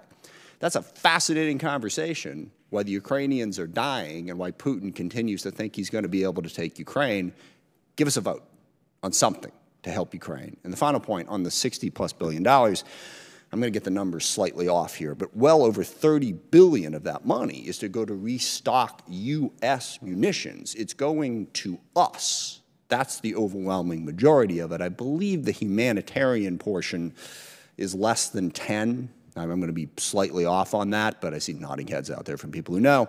So those aren't, but whatever your excuse is, and I've heard every single excuse going back to 6 months ago when I had a meeting with Kevin McCarthy and Jake Sullivan and others, and Kevin was speculating about, well, we could do this, we could do that. What if we did it this way? What if we did it that way? And I said at the time, wonderful, just do it. You know, will the ranking member yield for 10 seconds? I will, and I'm sorry. I just want to try to find some way to get it done because I know there are a lot of Republicans that do want to get it done. So I'm not. I just want to point out there's something. I just want to point out there was a $14 billion Israeli bill brought to the floor that failed a couple months ago, standalone. Yeah, I'm talking Ukraine for the moment, okay? Ukraine. So anyway, I yield back. Thank you for your indulgence, Mr. Chairman. Gentlemen's welcome. Chair now recognizes the gentlelady from Michigan, Ms. Slotkin. Thank you, and I firmly agree with the ranking member. Just bring us whatever you want, but bring it forward. They don't need talking points. They need artillery and air defenses. General Kurilla, it's good to see you. You are one of the most decorated officers we have in service now. I was looking through your service record. Panama, Desert Storm, Haiti, Kosovo, Bosnia, Iraq, Afghanistan. You were seriously wounded in Mosul in 2004 and won the Bronze Star there. Help us understand in Gaza, you know, you're engaging with your Israeli counterparts, the military strategy on Rafah and the military strategy for the next day. We struggled with this as a country. The United States struggled with counterterrorism and counterinsurgency. You were wounded in Mosul, and we were back in Mosul, taking it back from ISIS in 2017. What, in your understanding, is the military strategy for Rafah, and do you support that strategy? Congresswoman, thank you for the question. You know, my relationship with them is military to military. I do not advise them on the actual day-to-day operations. I do talk to the Israeli Chief of Defense on a routine basis. And what is your understanding of the plan? So what I would tell you, what Israel's overarching plan, what they have told me in terms of just Gaza, is they're going after a lot of the leadership and destroy the strategic tunnels that are in there. Strategic tunnels as defined by those that have command and control and the ability to manufacture weapons, right, so that they can't use those again. And what I would tell you, when you look at the leadership that's in there, there's 5 brigades inside of Gaza: North Gaza City, Central, Khan Yunis, and Rafah. Underneath those, there are battalions. And there's also specialized battalions, much like we have a UAV units or et cetera, that they have. They're going after the leadership of those to do that. What I do know is what they've told me is they are not going to take action until they have the ability to protect the civilians and move them out of the area. I don't think they have finalized the plan for that. Until they do, I am not aware of their current plans to be able to do the civilian harm mitigation for Rafah. They are still. Have you asked them? I have asked them. They are finalizing that, and they've said they will provide that to me when they are complete with it. And when you were serving in places like Iraq and Afghanistan, especially as battalion commanders, et cetera, what were your responsibilities around humanitarian aid? And did you give me your sort of responsibilities as a military leader around civilian harm reduction and getting humanitarian aid to those areas where you served? So at one point, I was the commander of all of Western Mosul as a battalion commander, and we wanted to make sure we took care of the civilians that were underneath our sector of Western Mosul, while also going after the elements that we were trying to fight. So you worked to facilitate humanitarian aid into those areas, even as you searched and effectively hunted down al-Qaeda and others. That is accurate, Congresswoman. Okay, and do you feel like the Israelis are doing everything in their power to maintain as low as possible civilian harm, in your military estimation? I think they are very conscious of the civilian harm. We talk about it every time I talk to my counterpart. We talk about that. What I am trying to do, though, is help alleviate some of the human suffering there, and that's coming either through, we just did an airborne operation of aid this morning. We've approached now almost 1 million meals in the north with 8 other countries. We're also working to increase the land line of communication to bring some in. There has been some progress in the last 2 weeks. I talked to Ambassador Satterfield, who is the special representative for humanitarian efforts, and he is seeing some progress on the challenge is internal security and distribution inside of Gaza. And that is effort. There is some progress being made. We just had a conference in Rome with USAID and others on how the distribution will work when eventually we get the maritime domain as well. What's your understanding, given, again, the United States, we struggled with this so much in Iraq and Afghanistan, the end game, the day after planning. The fact that you were injured in 2004 and we were still in Mosul and we were still dealing with Mosul in 2017 and beyond. What's your understanding of the military endgame for Gaza? I think they're still working that, ma'am. Okay. I yield back. Thank you, gentlelady. Chair, and I recognize the gentleman from Wisconsin, Mr. Gallagher. I'd like to follow up on that, maybe attempt to simplify it. I mean, we are fortunate to live in a democracy. And Dr. Wallander, would you say that the United States military in general holds itself to the highest ethical standards, moral and ethical standards? Yes, Congressman. Would you say that our military takes great effort to avoid civilian casualties wherever possible? Yes, Congressman. Do you believe the United States intentionally targets civilians? I believe the U.S. military does not intentionally target civilians. And then in Israel, we have a vibrant democracy as well. This is a great thing. Do you believe that the Israeli Defense Forces hold themselves to a high moral and ethical standard, just as the United States does? I do believe that the Israeli Defense Forces hold themselves to that high standard. And Israel does not target civilians and take steps to avoid civilian casualties wherever possible, correct? I believe that is a true statement, sir. And is there any evidence at present that they are, you emphasize in your testimony that they have a responsibility to protect civilians? I agree. I think they're going to great lengths to do just that and to uphold international law. Is there any evidence that they're violating international law? I am not aware of any evidence that they are deliberately targeting civilians.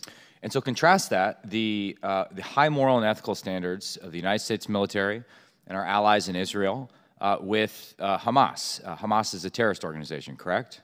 Yes, Congressman. And Hamas does not care about human life, including the civilians in Gaza, correct? Worse, Hamas exploits others' concern for civilian life by placing their capabilities and their fighters protected by human shields. That was going to be my next question. You anticipated the use of human shields. And many civilians in Gaza have died from Hamas rockets landing inside Gaza and Hamas's attacks on civilians, correct? I believe there have been such validated incidents, yes, Congressman. The thing I'm curious about is Hamas could, if we apply the same standard, they have a responsibility to protect human life. Hamas could surrender today, released all of the hostages, and the war presumably would be over, correct? If Hamas ended their war against Israel, the conflict could be over today. A final question on this front. Do you want Hamas to be removed from control of Gaza, or would you like to see Hamas regain control of Gaza at the risk of another October 7th type massacre? The administration fully supports Israel's goal of destroying Hamas's ability to conduct these operations. Thank you. I appreciate that. General, talk to me a little bit about how do you characterize the relationship between Iran, Russia, and China? I know the expanded influence and presence of China in the CENTCOM AOR is of particular concern for you. Help me understand the connections between these three entities. So if I could go, Congressman, to just China and Iran, what we are seeing, Iran is selling 90% of its oil, and that is the largest part of their GDP is oil, is being purchased by China. It's all sanctioned oil by the U.S., so Iran is dependent upon China. In effect, China is funding their subversive behavior throughout the region, their malign and subversive behavior. The relationship between Iran and Russia, that really started when they asked for them to provide the one-way attack UASs, specifically the Shahed 136. They started providing complete systems, and they built an actual factory in Russia. And those same Shahed 136s, a very capable system, are now going at a rate of over 100 a week from Russia into Ukraine. And then what I'll talk in a classified setting is the concerns of what Russia can provide back to Iran. And we're actually seeing interest of China interested in purchasing some of Iranian UAVs as well. So it's not interdependent, but it is a cooperation that is happening between all of them. What do you think China's goals are in the region, in the CENTCOM AOR? They want to be able to replace the U.S. as one of the dominant forces in the Middle East. And you mentioned our strategic advantage being our close partnership with our allies, whereas in contrast to our adversaries, they have far more transactional relationship. How do you think the CCP views Iran in the region as a client state, as a source of hydrocarbons that it can I think control? It's a source of hydrocarbons like they do many of the other countries. 50% of their energy comes from the Middle East. They import about 70% of their energy. I appreciate that. I yield back the remainder of my time. I thank the gentleman, Chair, and I recognize the gentleman from California, Mr. Panetta. Thank you, Mr. Chairman. Gentlemen, ma'am, thank you very much for being here. Appreciate this opportunity.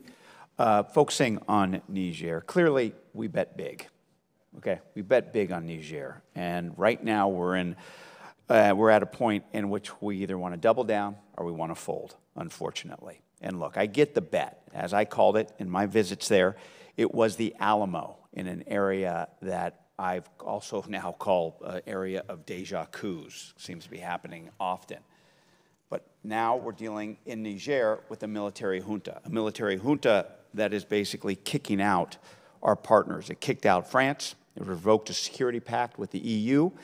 And now, unfortunately, the regional security coalitions in that area, ECOWAS, ACRA, G5, let's be frank, they lack strength, they lack credibility. And then after the meeting that you were at, General Langley, with Assistant Secretary Fee, soon after, they ended the security pact with the United States, unfortunately, or at least that's their intention at this point. Now, I appreciate the direct and frank conversations that you had with the junta at that point, talking about Russia, talking about the potential agreement to sell uranium to Iran. But unfortunately, it appeared it backfired based on their statement. Now, at the same time, during all of this, the United States has formally declared a coup back in October that legally prevents the United States from providing the new regime with security assistance. So it seems that our approach to Niger and our approach to this junta is divided and disconnected. And it's sort of a two-prong approach in that, one, I get it. We want to support our democracy and our values, but two, we're trying to be friendly with this junta. And it's leading to a point where we have a kind of a judgment of Solomon, and that we're splitting the goals. And what we don't want is it to leave us with nothing, because we know that nothing will be filled by China, by Russia, by Iran. We also know that the VEOs, the violent extremist organizations, are not going to stop in Niger. There's going to be consequences throughout the Sahel. As the DNI put out its annual threat assessment I think it was recently, the instability in Sahel is going to raise, especially in Niger, Mali, and Burkina Faso, raises the likelihood that the crisis will metastasize and spill over to the littorals of Africa. And so my question to General Langley is, what is our coherent and consistent strategy towards Niger? And what do we plan to do to prevent Russia, China, and Iran from filling that void? And what do we plan to do in order to continue our effort, which I think is necessary, to go after the VEOs in that area? Thank you, Congressman. I think you've framed the dilemma and the challenges extremely well, and I fully agree with your assessment.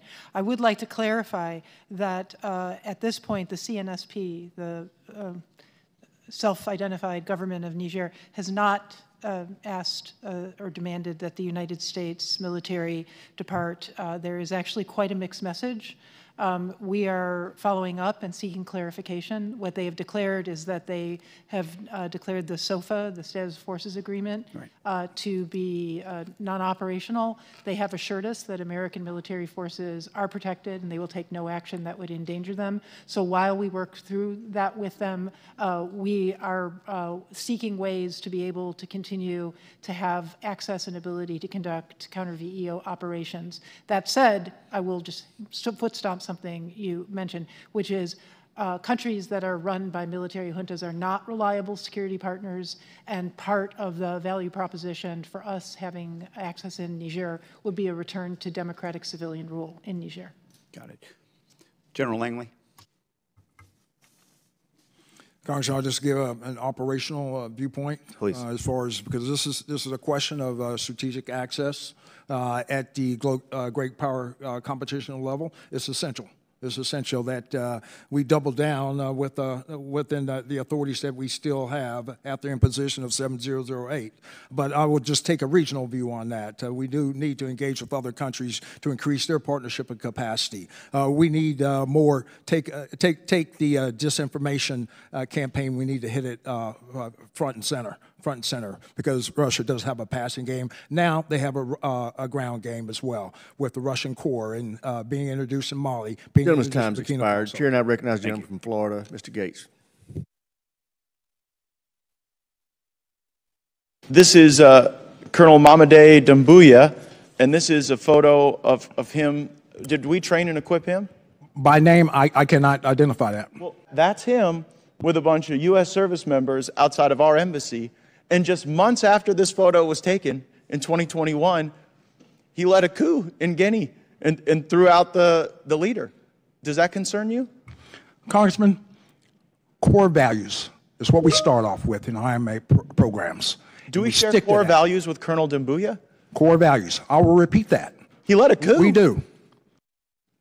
So I guess 4 months after that exchange, General Langley, you had General Moussa Bamou overthrow the government in Niger. It won't surprise anybody here that we trained him. The person who overthrew the democratically elected government in Niger went to the National Defense University, trained at Fort Benning, Georgia. So do we share core values with Moussa Bamou? Congressman, let me just go ahead and state that core values is what we start off with. But there is no syllabus for overthrowing a government, not in our institutions. Well, they're learning it pretty well, even in the absence of a syllabus, right? Because if you look at Chad, Burkina Faso, Mali, Mauritania, Niger, in a lot of these countries, the coup is led by someone we trained. Now, I put in the National Defense Authorization Act a requirement for you to issue us a report as to how many coup leaders our taxpayers have funded the training for. That report is due tomorrow. Will we be getting it on time?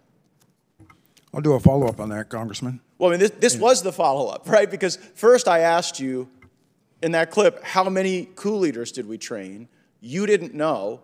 And so then I put it in the law for you to tell me. The law requires you to tell me by tomorrow. So can you give us a preview of coming attractions? You get that. You'll get your answer, Congressman. But let me say, there's no correlation and there's no causation of U.S. training to these members. Well, that's what I'm trying to find out, because in like a dozen countries, the coup leaders are people we trained. Like, what a difference a year makes. March 16th, 2023, Secretary Blinken calls Niger, quote, a model of resilience, a model of democracy, a model of cooperation. 1 year and 1 day later, Dr. Wallander, the spokesperson of the Nigerian military, Colonel Amadou Amabrame, says, quote, the American presence in the territory of the Republic of Niger is illegal. A year and a day after our government said they were the model of resilience and democracy, they are throwing us out by the scruffs of our neck. And so is it safe to say that this failed, General Langley? It's safe to say that there's no correlation or causation of U.S. training to a coup happening, period. It certainly isn't. There's no causation or correlation to the training we do, creating more stability. I'm trying to ascertain whether or not all this money we spend in Africa makes the place less stable or more stable. And just for a country lawyer like me, if we're funding the coup leaders, that probably strikes me as making it less stable. Now, are you aware of the Iranian efforts to now mine in Niger, General Langley? Congressman, we could talk about it in a classified section on that. Well, I mean, Fox News is reporting it. They're saying that Iran is working on economic arrangements to get uranium from Niger. So, well, in classified session, we'd talk real intel. Yeah, I guess. I mean, we've spent more than $500 million in the country. What can you say we've got for that $500 million as we sit here today? If it's like being turned into an Iranian mine, the Russians are the preferred security partner, and we're training the coup leaders. There was a buy down on an insurance policy for protecting the homeland. I don't think we're doing that, though.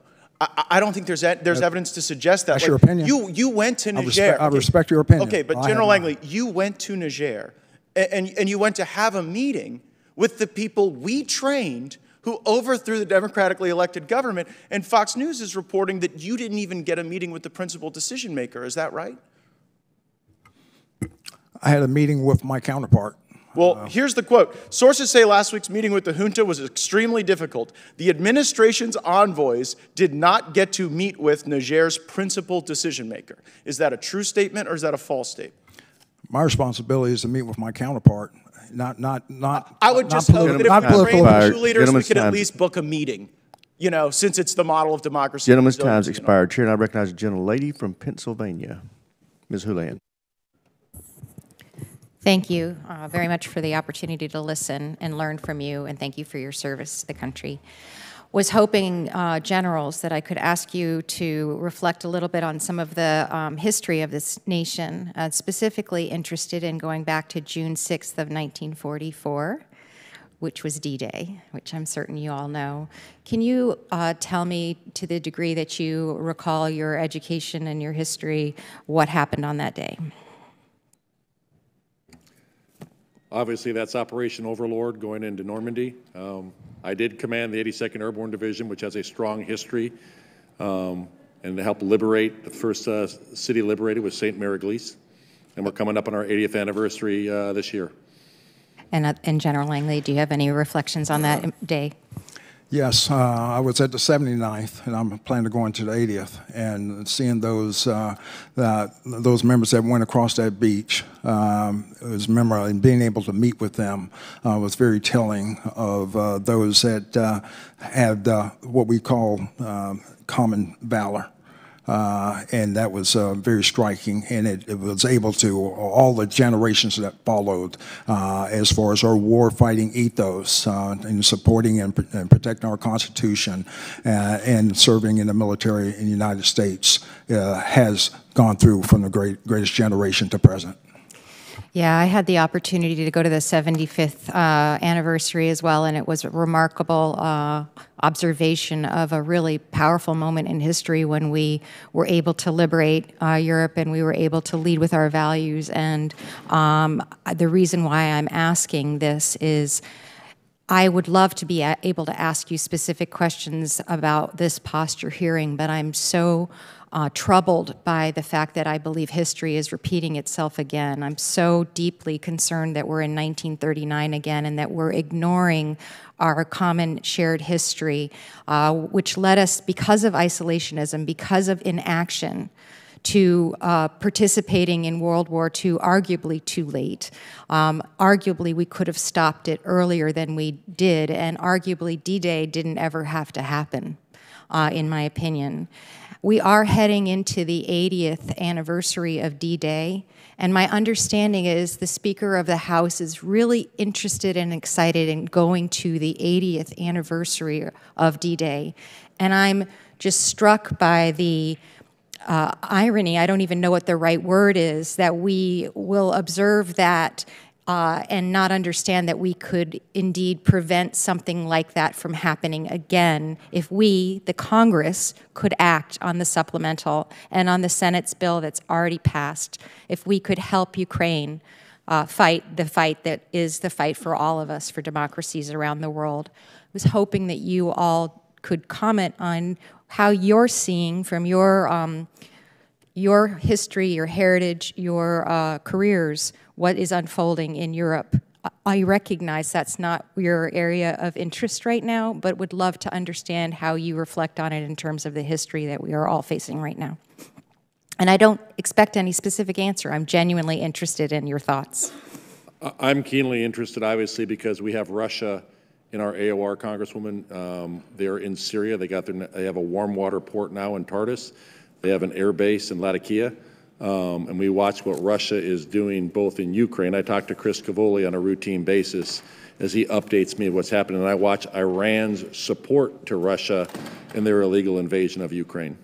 He's made it clear, Putin has made it clear this is an imperial effort to retake Russian territory, so to speak, and his intentions have been clear and he's executed on those intentions. General Langley, do you have any comments as well? as the activities that Russian Federation is doing on the continent of Africa is very destabilizing. And what they're doing, just from the geopolitical piece of it, they want to change the rules-based international order, and they want to reshape the world economic order as well. Just doing it through socioeconomic coercion and also dependence. Here we have a military construct, and we will put a cordon around your junta, newly formed governments in exchange for mining concessions. All those mining concessions go up to the Russian Federation. And I appreciate you gentlemen very much. I have only 8 seconds left, but the reason I ask these questions is because I would urge our speaker to please allow us to vote on the Senate package so that we cannot have another D-Day. Thank you, and I yield back. Thank the gentlelady, Chair, and I recognize the gentleman from Nebraska. Thank you, Mr. Chairman, and I appreciate all three of you being here. My first question deals with Iran. So looking on the left side of the dais over there. Now, Iran has attacked us. How many attacks have there been done against our forces by proxy forces? I lost the count. In which country, Congressman? Just combined. When you look at Iraq, Syria. Iraq and Syria, it's about 175 since about 46 days ago. And the Houthis, which is an Iranian proxy, the numbers are upwards of 200. That's just an incredible number. What concerns me is we strike back at the proxy forces. I don't think Iran cares. I don't think Iran cares if you hit their junior partners, in the nose. They care if you hit them in the nose. So why haven't we gone after Iran more directly? Because I don't think we can deter them by just going after their proxy forces. And that's probably more of a policy question, but I defer to whoever wants to answer. Thank you, Congressman. We have struck, and would defer to General Kurilla on details. We have struck Iranian assets that are used to launch those attacks against American or partnered forces in Iraq and in Syria. So we have struck at those to erode their effectiveness, but also to signal that we will strike at Iranian forces that are threatening Americans. I believe if we don't go after Iran more directly, they're going to see it as weakness, and they're just going to keep amplifying these attacks. We've already lost 3 Americans on the border of Jordan, and I guess I implore a more aggressive thing, because I think in the end, once Iran knows we're serious, they'll have those proxy forces back off. My view anyway. To General Langley, what is the impact of what's going on in Niger operationally to us? Thanks for the question, Congressman. As we approach, our operational approach would be to deter threats holistically. And the greatest end state is being able to protect the homeland. All of those violent extremist organizations, whether we're talking about ISIS Sahel, ISIS West Africa, JNIM, or any other faction, Boko Haram is still alive and well, we need to be able to do indications and warnings. We need to be able to monitor and respond. And that's where we need, long endurance ISR. So the impacts will be great if we lose our posture. Is there alternative countries to Niger that we can operate out of? Congressman, we're exploring that now, and I can talk more in the closed session about because it's in the diplomatic realm right now. Outside of maybe Egypt, what are some other nations that are working closely with us that we should be investing in and nurturing better in Africa? I'd say that I'll just take for East Africa and Somalia, for instance. We were working to be able to support the efforts to run the campaign, help President Mohammed run the campaign. But there's other countries there as well, Turkey, UAE, the UK, so they call that the Quint. It's way ahead for sustaining operations in Somalia. A follow-up to General Kurilla when it comes to Afghanistan. So I think we have enough evidence to say Al-Qaeda is reestablishing itself in Afghanistan or reconstituting. Their leader was killed there, for starters, and we're reading about training camps. Can you give us a little more information on what is Al-Qaeda doing in Afghanistan? In a classified session, I can give you great detail. But I would tell you that we do see the Taliban as harboring al-Qaeda. They're also harboring Tehrik-i-Taliban Pakistani and other violent extremist organizations. The only one that they're actively fighting is ISIS Khorasan. Right. I think it's important for our citizens to know what we can tell them, because we saw what happened prior to 9/11, and now we're seeing the same Taliban regime partnering with al-Qaeda, and I think there's a future threat to our country there. So with that, I appreciate your leadership, and thank you for being here today. I yield back. I think the gentleman, Chair, would announce that, remind folks that we are going to have a classified session after this public session. So the public session will end just before 1 o'clock. We'll go into classified session. We'll be called for votes at 1:30. So just as a reminder for awareness. Chair now recognizes Mr. Moulton from Massachusetts. Thank you, Mr. Chairman. In recent months, U.S. troops in Iraq and Syria have faced approximately 167 attacks by Iran-backed militias, and in Jordan, 3 U.S. service members were, of course, tragically killed by an Iranian-linked drone attack. So many Americans are wondering why we still have troops in the region and are asking what our service members are fighting for. General Kurilla, how would you explain why maintaining a small U.S. troop presence in Jordan, Syria, and Iraq serves U.S. interests as a good investment in our national security and ultimately makes us safer back home? Thanks, Congressman. We have forces in Iraq and Syria for the enduring defeat of ISIS. And if I could describe ISIS for you, we have ISIS at large. Those are those that we are going after every day, every night. About 1,500 inside of Syria and about 1,000 inside of Iraq. You have an ISIS army in detention, 9,000 of them across 27 detention facilities in Syria, about 20,000 inside of Iraq. I don't worry so much about the detention inside Iraq. I worry about those that are inside Syria. And the last category is the next potential generation of ISIS, and those are the ones that are in the Al-Hol and Al-Roj camps. Used to be 70,000, now it's down to about 43,000. I was just there 2.5 weeks ago. It is my assessment, if that were to completely pull out, that you would see a resurgence of ISIS in about 1 to 2 years. So what we are doing is we are defending forward. We are going after those forces. The ones that we specifically target inside of Syria are those that are trying to break out that ISIS army. And they did that in January of 2022, where they broke out. There was 4,400 in one detention facility. 1,000 made it outside of the camp, killed 125 of our SDF partners, but there was 450 of them killed. The rest were captured, and about 100 got away. And to be clear, they're interested in attacking the United States. And the next ones we go after are those that are doing external operations defined as outside of Iraq and Syria. And we have thwarted several of those that would be really against Western interests in Eurasia or in Europe. Would you recommend to the President that we withdraw our troops from Iraq? I would not, until the conditions are met that Iraq can handle that fight by themselves. Dr. Wallander, would you recommend to the President that we withdraw our troops from Iraq? I would not, on the conditions that General Kurilla also articulated. Dr. Wallander, some suggest that U.S. troops are just a target for rival nations and actually increase tension in the region. How would you push back on that argument?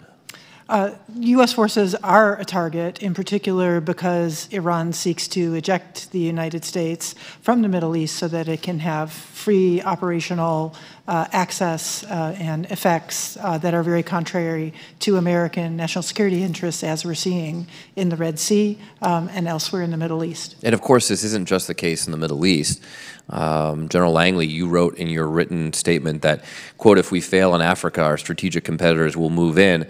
How does the U.S. military presence in Africa counter Russia and China? Congressman, with our approach as codified in national security strategy, building partnership capacity, but it needs to be African-led. So in order for it to be African-led in their security construct, they're developing armies. They need our assistance to be able to, so they have the capability and capacity to deter threats. And of course, China is not just competing with us in the military realm. So where do you find that you run into limits of what you're able to do as a military command going up against a real whole-of-nation effort from China and Russia? And where does the interagency need to do more? Congressman, across the board, like I said, we are losing the disinformation from the Russian Federation. We need to meet that with the truth. So as far as, you know, the Global Engagement Center from the State Department or other activities, we need to close a say-do gap. We're doing a lot across USAID and State Department and also within DOD, but we're not telling the story. We're not telling the story because we're getting drowned out by the disinformation campaign across civil society and also to the militaries in the Sahel. And that's what we get. We're not saying that Russia caused it, but they did accelerate the coup d'etats that you're seeing in Mali, Burkina Faso, and Niger. So would you say, General, that disinformation is a national security threat to the United States? Absolutely it is. It really is. It's very compelling, especially in civil society, especially for the young generation that's the youth bulge across the African countries. Thank you, Mr. Chairman. I yield back. Thank the gentleman. Chair, and I recognize the gentleman from Florida, Mr. Gates. I'm sorry, Mr. Waltz. Big difference. Thank you. Thank you, Mr. Chair. General Kurilla, these should be, I think, very easy questions, but important to get on the record. On the Abbey-Gate families, I understand the reinvestigation is complete, correct? The supplemental review is complete, and out of respect for the families, we're going to be briefing them in the next several weeks. Can I ask, they have repeatedly asked me that you have those families together for that briefing rather than individually? 100%, Congressman. We've invited them to a specific date, and we have many of them that have. Can I also ask that we have no time limit on that briefing? Like, there will be no lock them in the room until they're done asking questions. We will stay as long as they want and answer all the questions. Fantastic. Can I also ask, and you know, here's a tough one, but can we declassify whatever needs to be declassified to give them the answers they need, or give them temporary read-ons? I don't care, but let's not have. We are doing the latter, Congressman, and we are giving them all the information that they require. That's great to hear. Thank you, General Kurilla. Now let's switch to, I think, some very important statements you've made on Iran. I think the best way to stop the Houthis is to dry up the supplies from Iran. I agree. And the best way to do that is to dry up the cash in Tehran, correct? I agree. And as you've said, that Iran's selling 90% of its illegal, illicit, sanctioned oil to China, correct? Correct. So really, the heart of the matter, and let's just, you know, nothing like visuals. Let's look at all of Iranian oil that is going this way, right? I mean, the money is here, and the money's coming from here, correct? Interestingly, though, the oil coming from Gulf and other partners that are coming through here to Europe, that's what the Houthis are hitting, correct? They are. So going back to the money in Iran, we've got Hezbollah being funded by Iran, correct? Correct. We have Hamas being funded by Iran, correct? Correct. We have the Houthis being funded by Iran. Correct. Correct. We've got all the militias in Iraq. And we now have dead Americans because of the money being going back to Iran, correct? All roads go back to Iran, but really, it's Chinese money that is fueling Iran, that is fueling terrorism. 90% of the Iranian oil goes to China. And yet all of our policy is focused on the symptoms of the disease.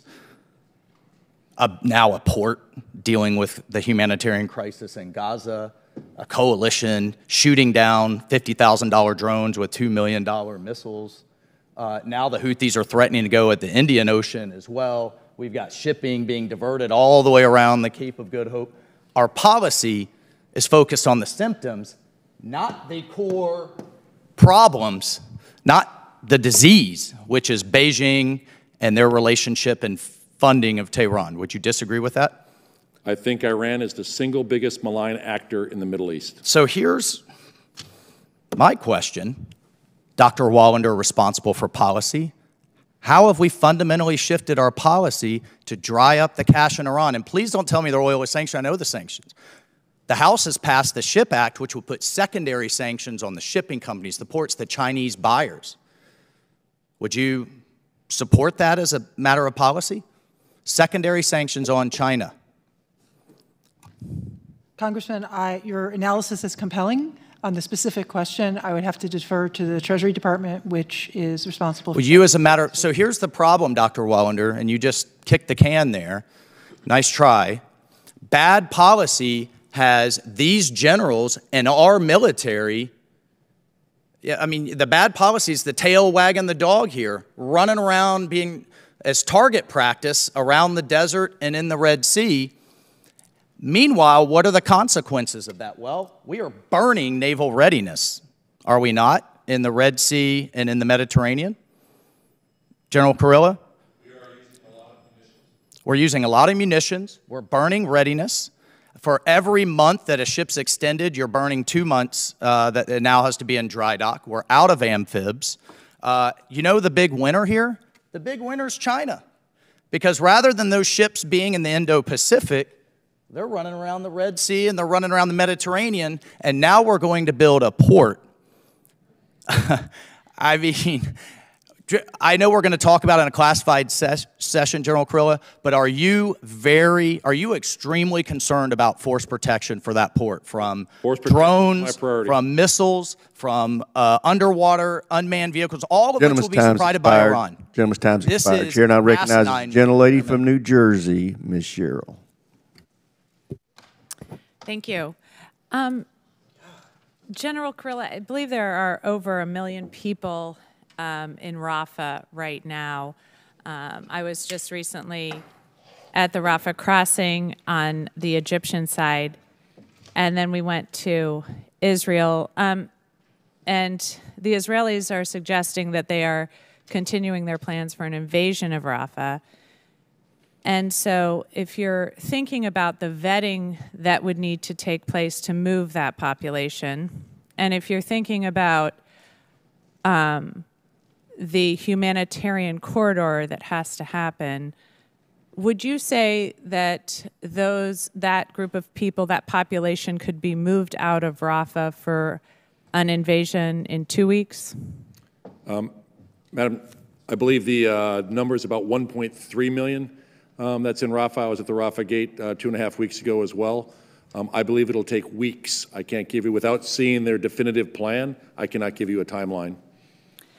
And to your knowledge, is there currently a place in Gaza that is set up to receive 1.3 million people should they be moved from Rafah? I don't know of a place right now, ma'am. Thank you. And as we're looking at the traditional requirements that the United States has as outlined in the recently signed National Security Memorandum 20, the memorandum reiterates that the Secretary of State must assess the assurances that human rights and humanitarian laws are being upheld by a recipient of U.S. defense articles and services. As Israel continues its fight to uproot and destroy the Hamas terror network, we've seen the casualty rates of civilians, including children, and a looming humanitarian crisis. So can you explain how your headquarters will monitor the situation, collect information, and report your assessments and findings to the State Department regarding the requirements of the National Security Memorandum 20? So I believe that comes from both verbal and written assurances, from reliable and credible assurances that they will follow the law of armed conflict with the weapons provided. I am not humanitarian. Yeah, I am not involved in the advising for the day-to-day ground operations or air operations. So you've not been asked to provide any information as to whether or not to provide any information for the assessment? I have not. And so the National Security Memorandum 20 requires assurances to include that the recipient country will facilitate the transport and delivery of U.S. humanitarian assistance and U.S. government support of IGO efforts, not deny, not restrict, not impede. So, Dr. Wallander, what more must Israel do to facilitate aid? Do you believe Israel should provide security for the transport and delivery of humanitarian aid? And what of the practice of turning away full shipments with a single dual-use item?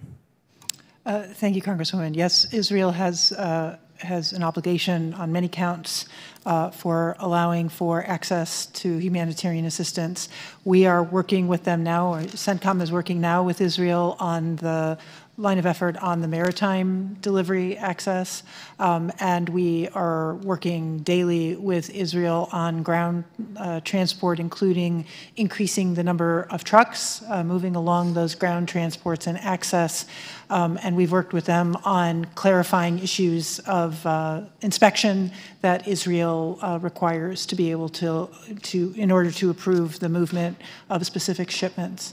And is that ground transport within Gaza as well, or simply ground transport to get to the access points of Gaza? The focus of our conversation with Israel is access to Gaza, and separate arrangements are being worked right now for the security of and internal distribution, safe distribution of the humanitarian assistance inside of Gaza. And do you intend to publicly provide what those provisions will be? Once they are, I think they will become public once they are finalized, and we're working on that because now this maritime access is ready to move, and we are seeing additional movements on Israel's support for ground transportation. And do you have a timeline for any of this? I don't have a timeline for you on the ground transportation right now, Congresswoman, and I think General Kurilla noted the first half of April on the maritime access. Thank you, and I yield back. Thank the gentlelady, Chair, and I recognize the gentlelady from Michigan. Thank you, Mr. Ms. Chairman. Thank you, Mr. Chairman. General Kurilla, last year you highlighted the fact that you were suffering from a significant drop in ISR capabilities in Afghanistan since the August 2021 withdrawal. Former Chairman of the Joint Chiefs of Staff, General Mark Milley, testified this week before the House Foreign Affairs Committee that the withdrawal was a strategic failure. In your testimony today, you highlight that both ISIS-K and al-Qaeda are using Afghanistan as a safe haven. You also say that the Taliban's inability or unwillingness to rein in violent extremist organizations could destabilize Central and South Asia.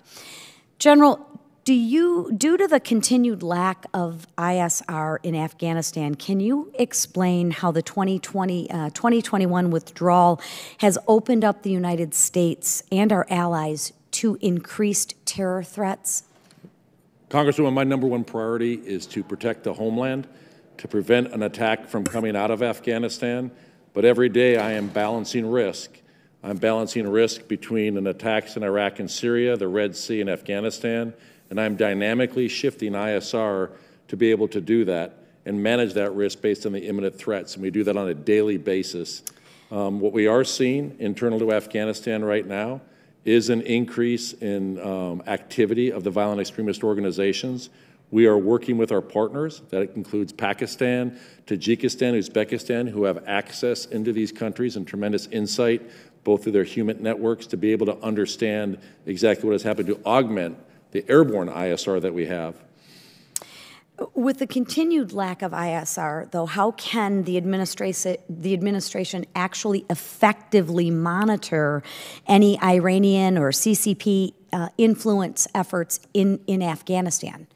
So not all ISR is airborne, so I would tell you that, when we look at the intelligence piece of it, we're looking for human, as well as we try to rebuild some of the human networks since we have pulled out to be able to monitor that, and we work through our partners as well. So do we have more boots on the ground then? We don't have any boots on the ground. So what you can have is you can do over-the-horizon human, and we can also work through partners and allies.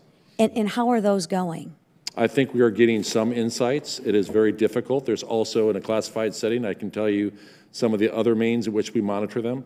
Have you requested additional assets be deployed to Afghanistan? I have identified the requirements that I have to the Department of Defense.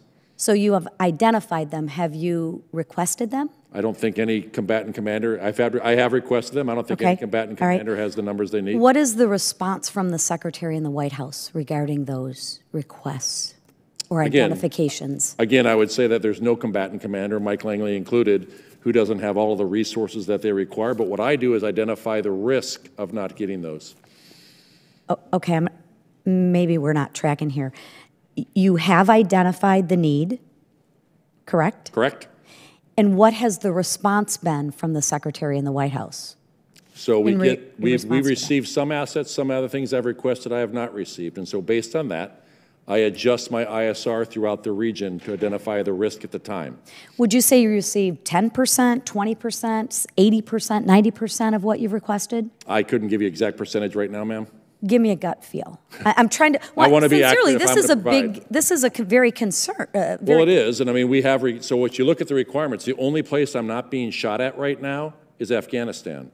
So I'm adjusting that ISR where we were being shot at in Iraq and Syria. And I put it on. And I understand that. Protection. I understand that, sir. I'm just trying to get an answer to my question. So you've requested some. Some could be a little, a lot.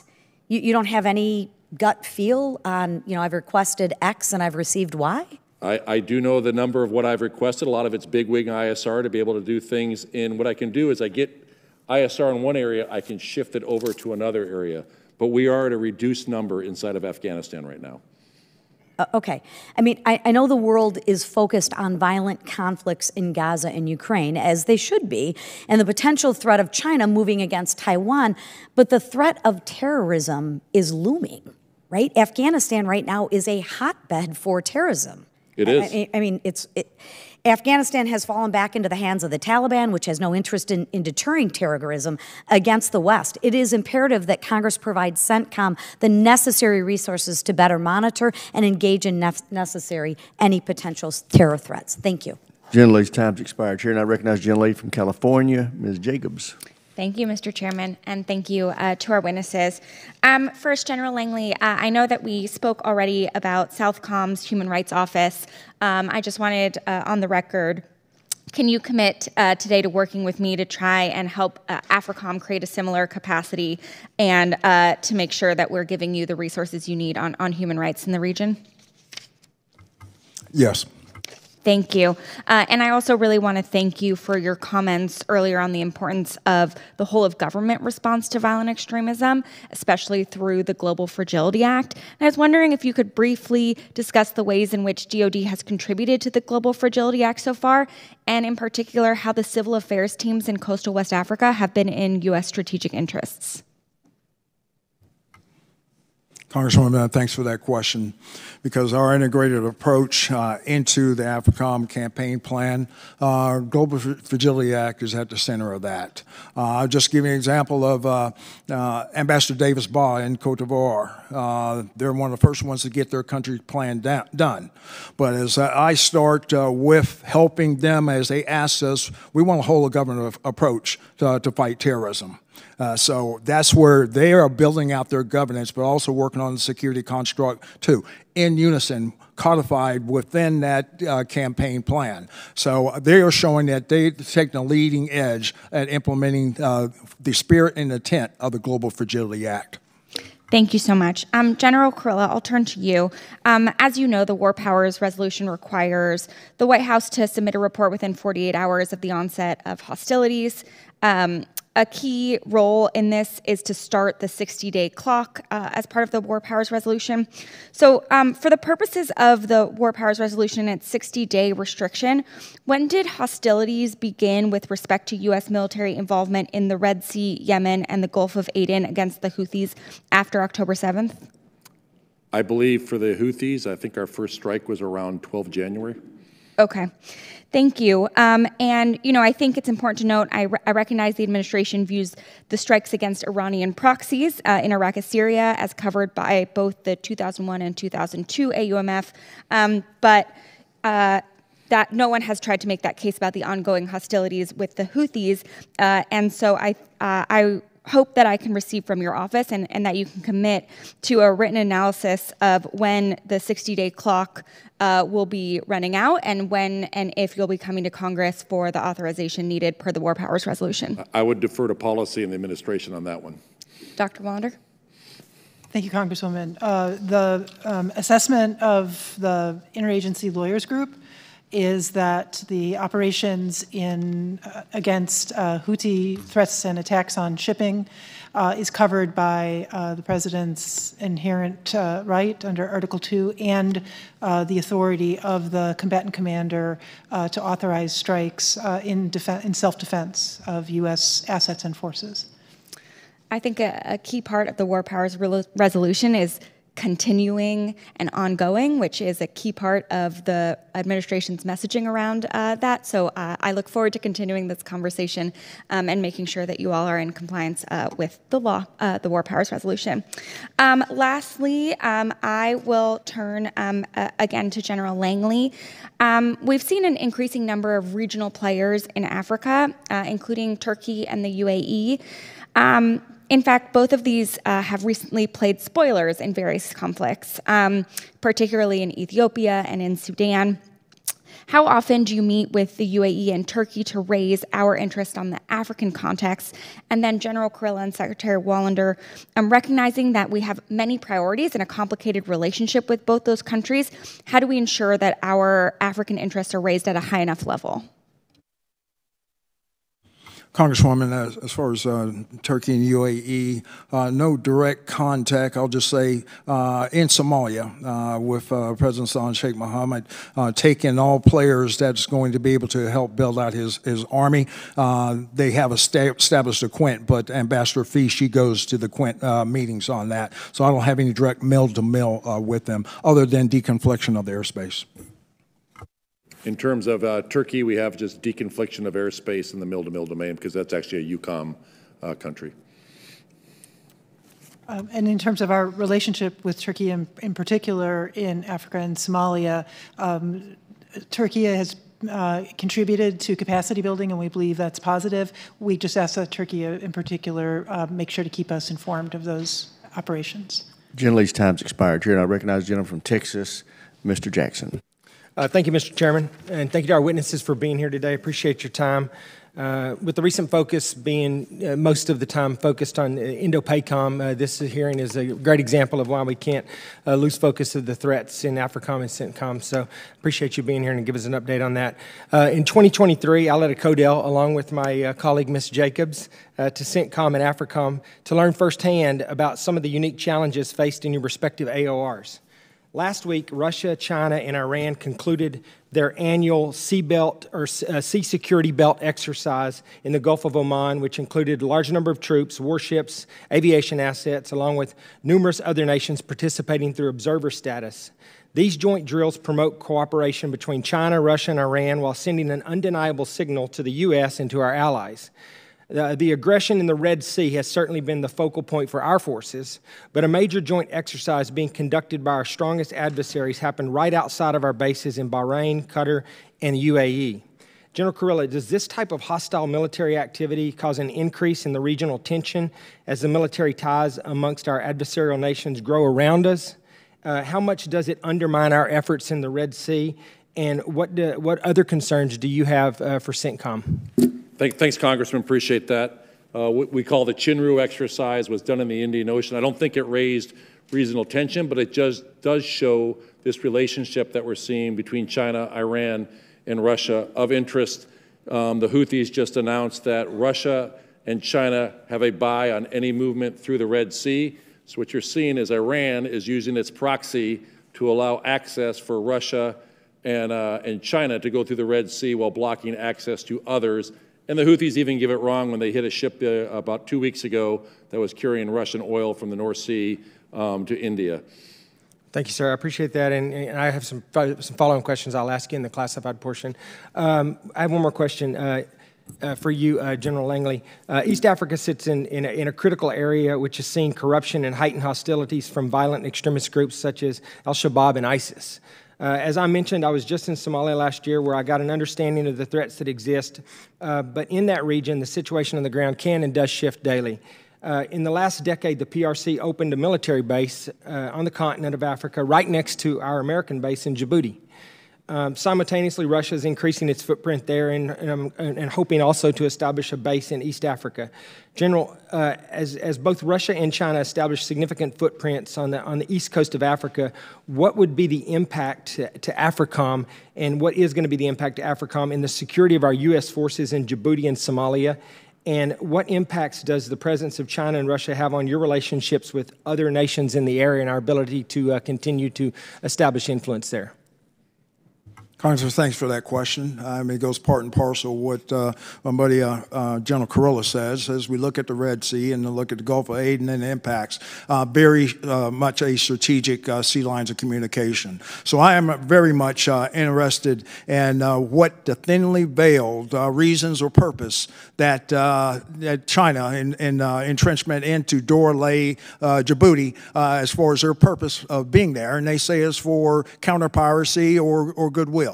We're not seeing that because, as General Kurilla can probably attest to, that in the past few months, there's been a number of Mayday calls, and every other country within the construct that they have executing the anti-piracy or response to the Houthis' activities, China never made one attempt to come to the aid of a ship in distress. So it's thinly veiled as far as the purpose of why they're at Dorley. I think it's for power projection or A2AD, anti-access or air denial reasons.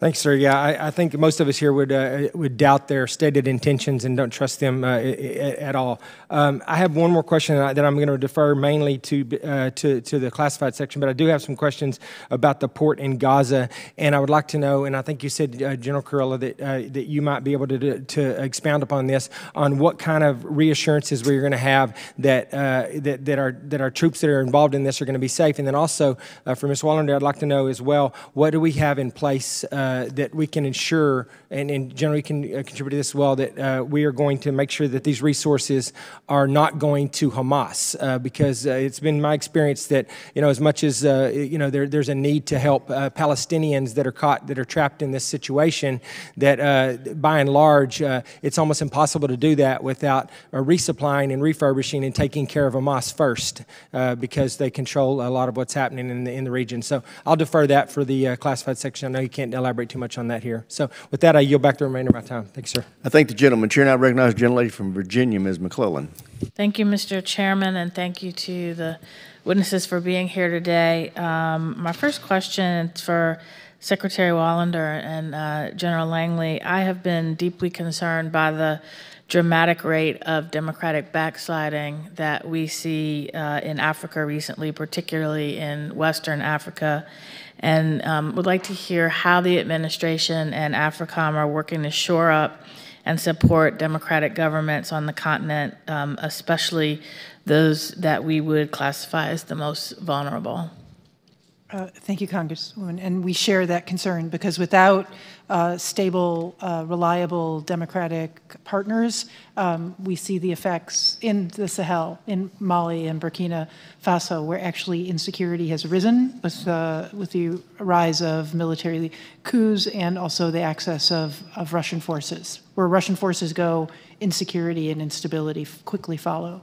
What we do is something that General Langley so well laid out, which is the conditions, unfortunately, where we see that democratic backsliding are created when demagogic leaders claim that they are being driven by their populations who genuinely are not benefiting from economic prosperity, are suffering from the effects of climate change, are not seeing development, for example, of their agriculture, and so their future is viewed as bleak. And that is why it is so core to our mission in Africa to work with the State Department, to work with USAID, Department of Agriculture, across the interagency, to build those resiliences and that hope, because without that, it's hard to argue to the populations that democratic governance is delivering for the people. You actually anticipated my next question, which was about how more funding and flexibility for USAID and the State Department would better facilitate interagency planning and collaboration for a better whole government approach to our partners in Africa. So I don't know if you want to add anything to that. It is a longstanding position of the Department of Defense that we fully support Congress's provision of capabilities and resources to the State Department, USAID, and other agencies because they are vital partners in creating stability, security, and therefore stable democracies. General Langley, anything you'd like to add on those two questions? ASC Wallander covered but she covered 90% of it. But I'll just tell you, when we rolled down the streets this time last week of Niger and seeing some of the propaganda from Russian Federation or of the junta was telling.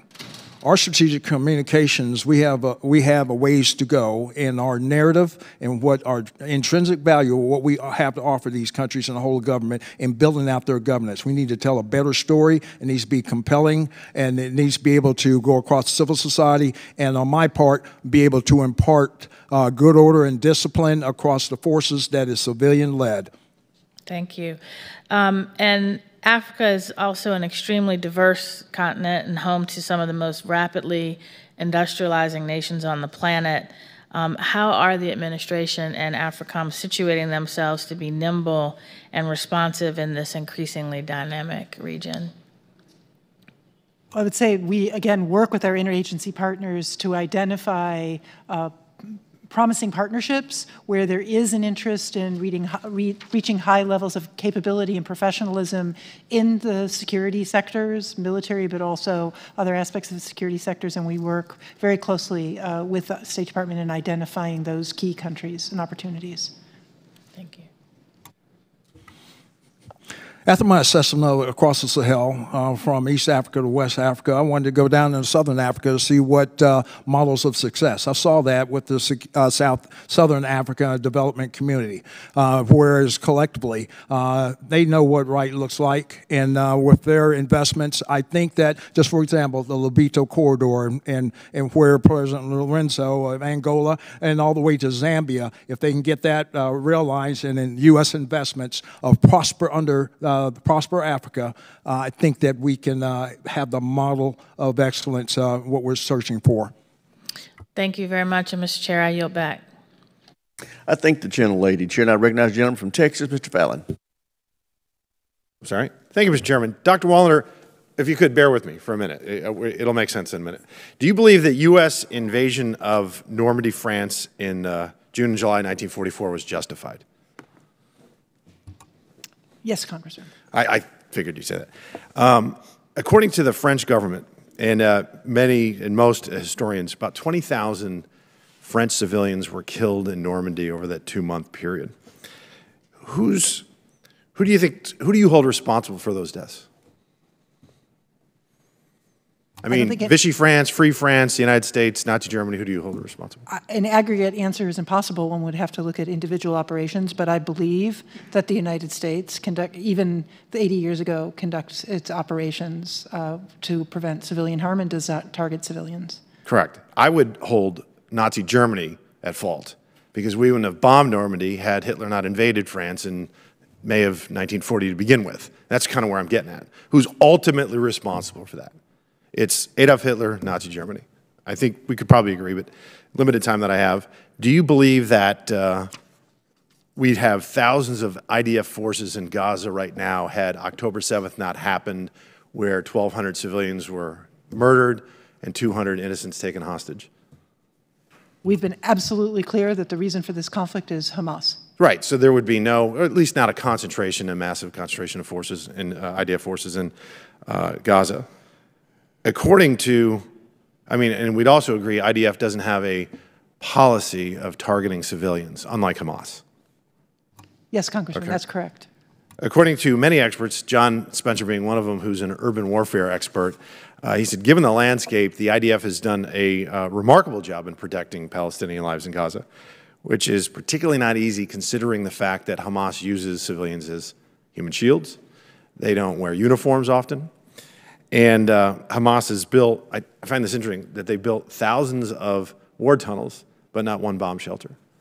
And I think the blame for the civilian deaths in Gaza is Hamas's burden to bear solely. And they're the ones with blood on their hands. Doctor, you said in your opening statement that you support a long-term solution to the Israeli-Palestinian conflict. I do as well. A two-state solution, in fact, you said with specificity.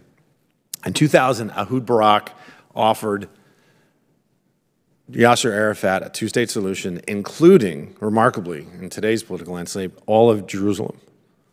And Yasser Arafat refused And he didn't even want to talk about alternative plans unless it included a right of return. And a right of return is so complicated, it is unworkable. I mean, just from a logistical perspective. And we're not going to have, I mean, we've seen after conflicts, massive human movement. Poland, Russia, Germany, Kaliningrad. I don't think the Ottoman Empire is going to be reconstituted. I certainly don't think the United States is going to give back the Southwest to Mexico. So those are the hard facts of history. So we need to live within the bounds of reality. How would you affect a two-state solution given the intransigency of the Palestinians on the right of return issue? Congressman, I can't get into the details about a negotiation that would be, with the international support, it would be between Israel and a Palestinian So that's kind entity. of I just respectfully, that's really a non-answer. But I do think that we're looking at a one-state solution, at least from the Palestinians and Hamas's perspective, and that one-state solution is the rhetoric that we hear about genocide, river to the sea, and that's a genocide of the Jewish people in Israel. General Kurilla, I want to turn your attention towards Afghanistan. 2021, of course, we had a withdrawal, and thank you for your service, by the way. We were told when we left by the Biden administration that there would be, still we'd be able to conduct robust counter-terrorism missions, even though we wouldn't have physical assets or presence there. And then I think it's interesting that in June of 2023, Joe Biden said, and I quote, "Do you remember what I said about Afghanistan? I said al-Qaeda would not be there. I said it wouldn't be there. I said we'd get help from the Taliban. What's going on now? What's going on now? Read your press. I was right." And then in your testimony last week in the Senate, you said, and about Afghanistan or about al-Qaeda in Afghanistan, you said, quote, that al-Qaeda still enjoys safe havens in Afghanistan, and in terms of ISIS-K, you stated that the Taliban has shown neither the capability nor the intent to sustain adequate countermeasures, counterterrorism pressure. Fair to say President Biden got that one wrong? I do see al-Qaeda and ISIS-K inside of Afghanistan. Okay. Thank you, General. Chairman, I yield back. Thank the gentleman. Chair, I recognize the gentleman from Nevada, Mr. Horsford. Thank you, Chairman Rogers, and to the ranking member for this hearing. As the Chinese Communist Party continues to strengthen or try to strengthen its influence across the globe through predatory loans and investment projects, I recognize the strategic importance of ensuring that the United States remains the partner of choice amongst African nations. In fact, during my recent travels to Ghana and Kenya, I was encouraged by the breadth of programs that the United States is supporting to counter CCP influence in the region. Efforts like the U.S.-Kenya Strategic Trade and Investment Partnership, which promote mutually beneficial trade relationships. General Langley, can you speak to the importance of whole-of-government approaches to countering the CCP in Africa? Thanks, Congressman, and thank you for making a trip out there. Every time that congressional members through the CODELs go down to and engage with our African partners is very telling of who their real partners of choice are and sustaining. So with that, yes, big successes in Kenya. I spoke just previously about what's going on in Angola in the Lobito corridor. There's going to be a rail line extended. That is counter to the Belt and Road Initiative. That is counter to mining concessions or a supply chain that China's trying to push forward. So I think we're doing all the right things, but we need to do more, whether it's investments in Prosper Africa or holistically all the other activities that we bring together, whole of government, that pushes our partners to lead it and us enable them across the whole of governments as an answer to what the false offerings or the unstable offerings that China is doing through a social economic coercive manner. Thank you. Generals Langley and Kurilla, last year I asked you to describe the threat China and Russia pose in your respective areas of responsibility. Can you describe how in the last year that threat has evolved and what new challenges you're facing? Thanks for that question as well. I'd say that access and influence across the periphery of the continent. So they have their naval escort task force floating around and doing naval diplomacy. I need more ships. I need more ships so that we can engage. We have Obagami Express We have the Express series, I would say writ large, at different parts to include Cutlass Express, engaging with the naval forces or maritime componency of African countries. China's trying to replicate that. So I have one ship, and I would like to have another. Thank you. Congressman, thanks for the question. What we really have seen, though, is a big change is that Iran is now selling 90% of its oil to China, which then in China, in effect, is funding the malign and subversive behavior of Iran, which then trains, funds, and equips their proxies throughout the region. We do see the instruments of national power that that China is using, and that is the diplomatic, information, military, and economic, especially the economic. With the Belt and Road Initiative, we see that throughout the entire region. It's predominantly focused in the CENTCOM region. We've seen them increase their diplomatic effort, upgunning all their senior defense officials and defense attachés, very aggressive in the information environment. And the military, what they do is they come in, they open the Amazon catalog, and they say, you can pick anything you want.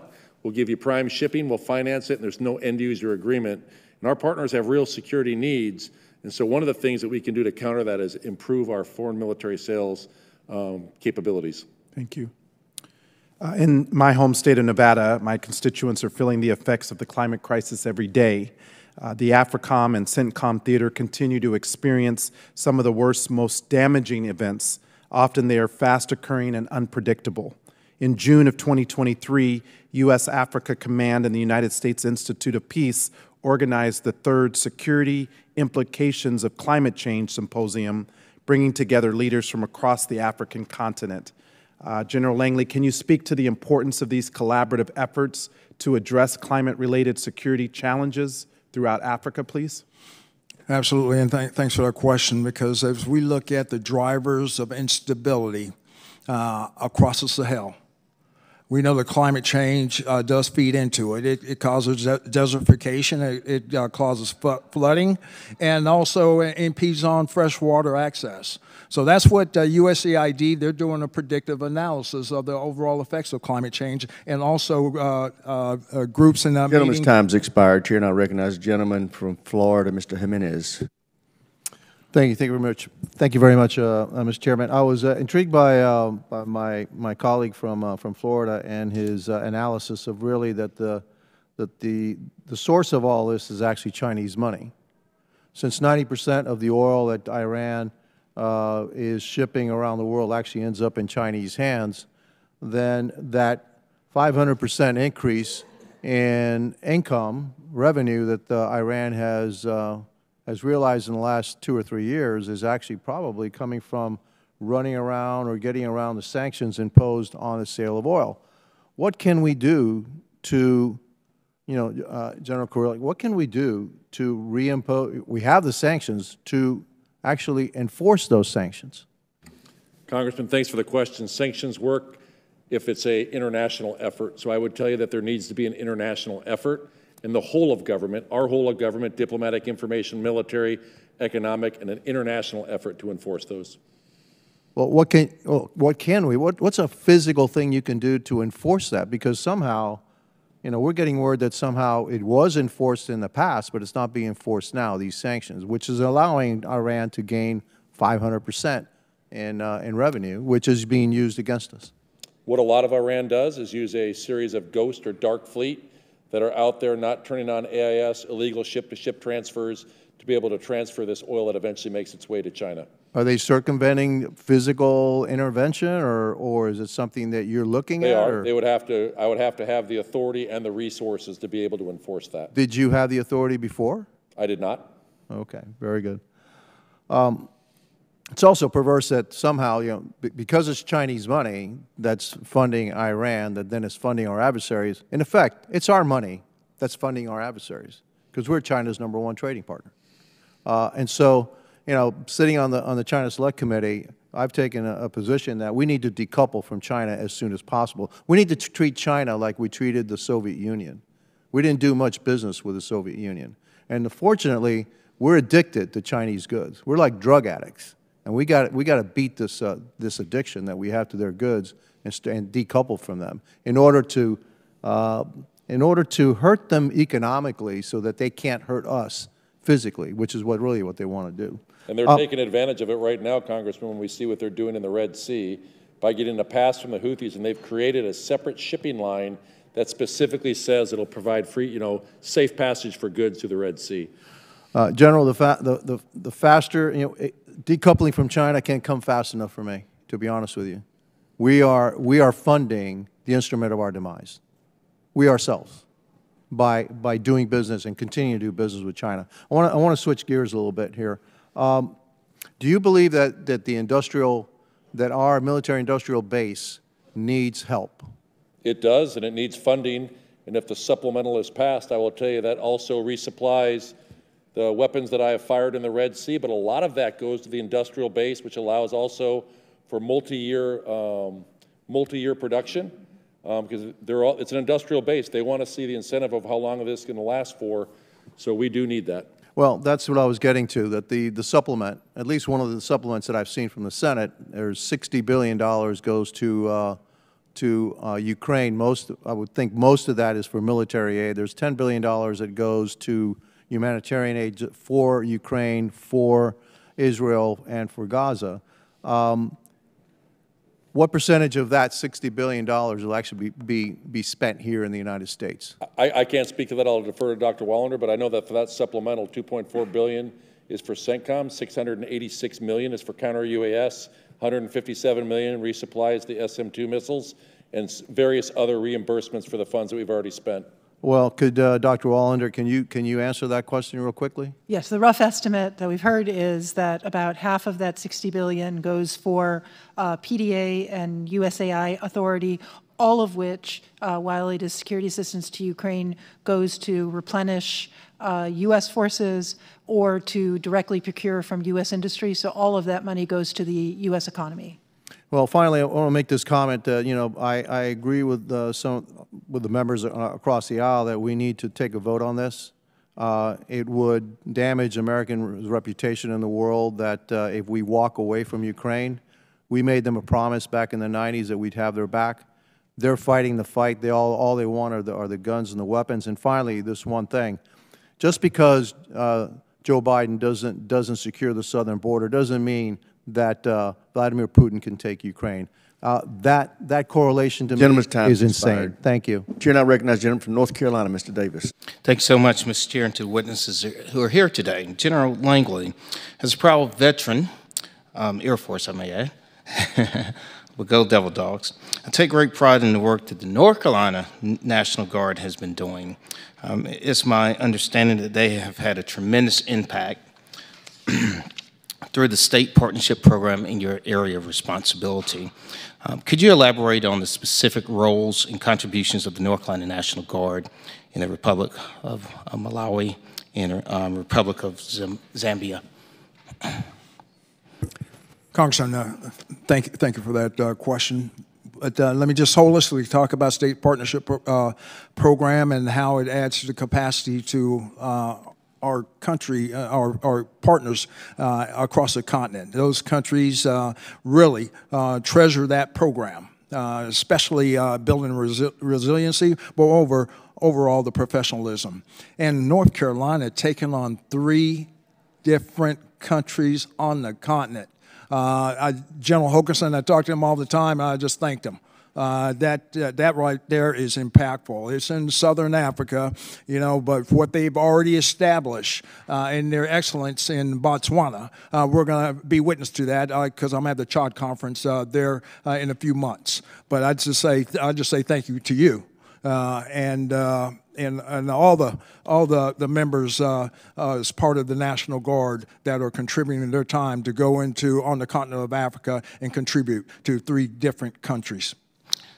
That means a lot, and we greatly appreciate the work of North Carolina's Guard and others. General Langley, the partnership with Morocco stands as a testament to a longstanding friendship rooted in shared security interests. Given this rich history and Morocco's strategic contributions, could you expand on how the collaboration exercises like African Line and Phoenix Express fortifies regional security, and how does this cooperation influence U.S. AFRICOM's approach to emerging challenges in North Africa? Yes, Morocco is one of our most closest non-NATO allies. Moreover, they export security. They do it by inviting to AFRICOM and the other African countries to be able to put on a multifaceted air and land demonstration, but it's more than that. It builds interoperability of various African countries and builds capacity. They are a microcosm of what we have, especially also in their training and learning institutions. But they affect both democratic norms and also core values, law of armed conflict, imparting that to our African partners on the continent. The Houthis and other Iranian proxies continue to wreak havoc in the Red Sea. We were talking about that earlier. Dr. Wallander and General Kurilla. After the president decided to label the Houthis as a special designated global terrorist group, what factors do you expect will play into the decision to redesignate them as a foreign terrorist organization? Thank you, Congressman. That was an important designation because it opened all kinds of options for sanctioning and limiting the Houthis' access to resources and freedom of operation. The distinction we believe that is sufficient to allow us to take proactive actions to constrain their capabilities without creating issues that could have negative implications for the humanitarian situation in Yemen, which, as you know, has been really a matter of concern for many years. Jim? Yeah, I defer really to the State Department. It's a State Department designation. I think Dr. Wallander outlined the distinction really for the humanitarian concern. Okay. Well, thank you again for being with us today, Mr. Chair. With that, I'll yield back. I thank the gentleman. Chair now recognizes the gentleman from Florida, Mr. Mills. Thank you, Mr. Chairman. I appreciate everyone for being here today. I wanted to follow up on a couple of things, and I apologize if these have been answered as I had to step out for another hearing. We talked about the increase, and we know that China, Russia, Iran, and North Korea has been geopolitically aligned for quite some time, and you talked about this renewed relationship, and I don't necessarily think that's the proper phrase for it, maybe a strengthened relationship through import-exportation increases. Do you feel that and to quote you, sanctioned oil exports that's going on between Iran to China has actually helped to strengthen the relationship in that geopolitical alliance? It has. And would you say that putting stronger sanctions, as we had in the previous administration, and redesignating the Houthi terrorists, which my colleague had just mentioned a second ago, would help to limit the Iranian proxy militias' assets and resources? I think, Congressman, sanctions have to be imposed internationally because Iran has become a master at how to evade sanctions, and they're actually passing on their best practices to Russia right now. Well, they're passing on their best practices to Russia, but China has been the greatest and the most nefarious when it comes to circumventing sanctions and not following them, and yet we still consider them to be, by some people's context, a competitor, when in reality they're actually an adversary. And I think that we need to start recognizing that the evolution of warfare, and this is something that General Langley, I really applaud because he's understood this and presented it very well. The idea and the evolution of warfare has gone well beyond the ideas of the first bullet that gets fired. We're now in warfare from a kinetic perspective. We've been in a cyber, a resource, a supply chain, and an economic and influence campaign by China for decades. There has been an ongoing Cold War that in many cases we've ignored through our failed foreign and domestic policies, which we all know is intrinsically linked. And we've allowed China to exploit Africa as a nation to where now they control 15 of 16 rare earth mineral mines. They continue to promise railways like they did between Djibouti and other areas to try and link trade rails.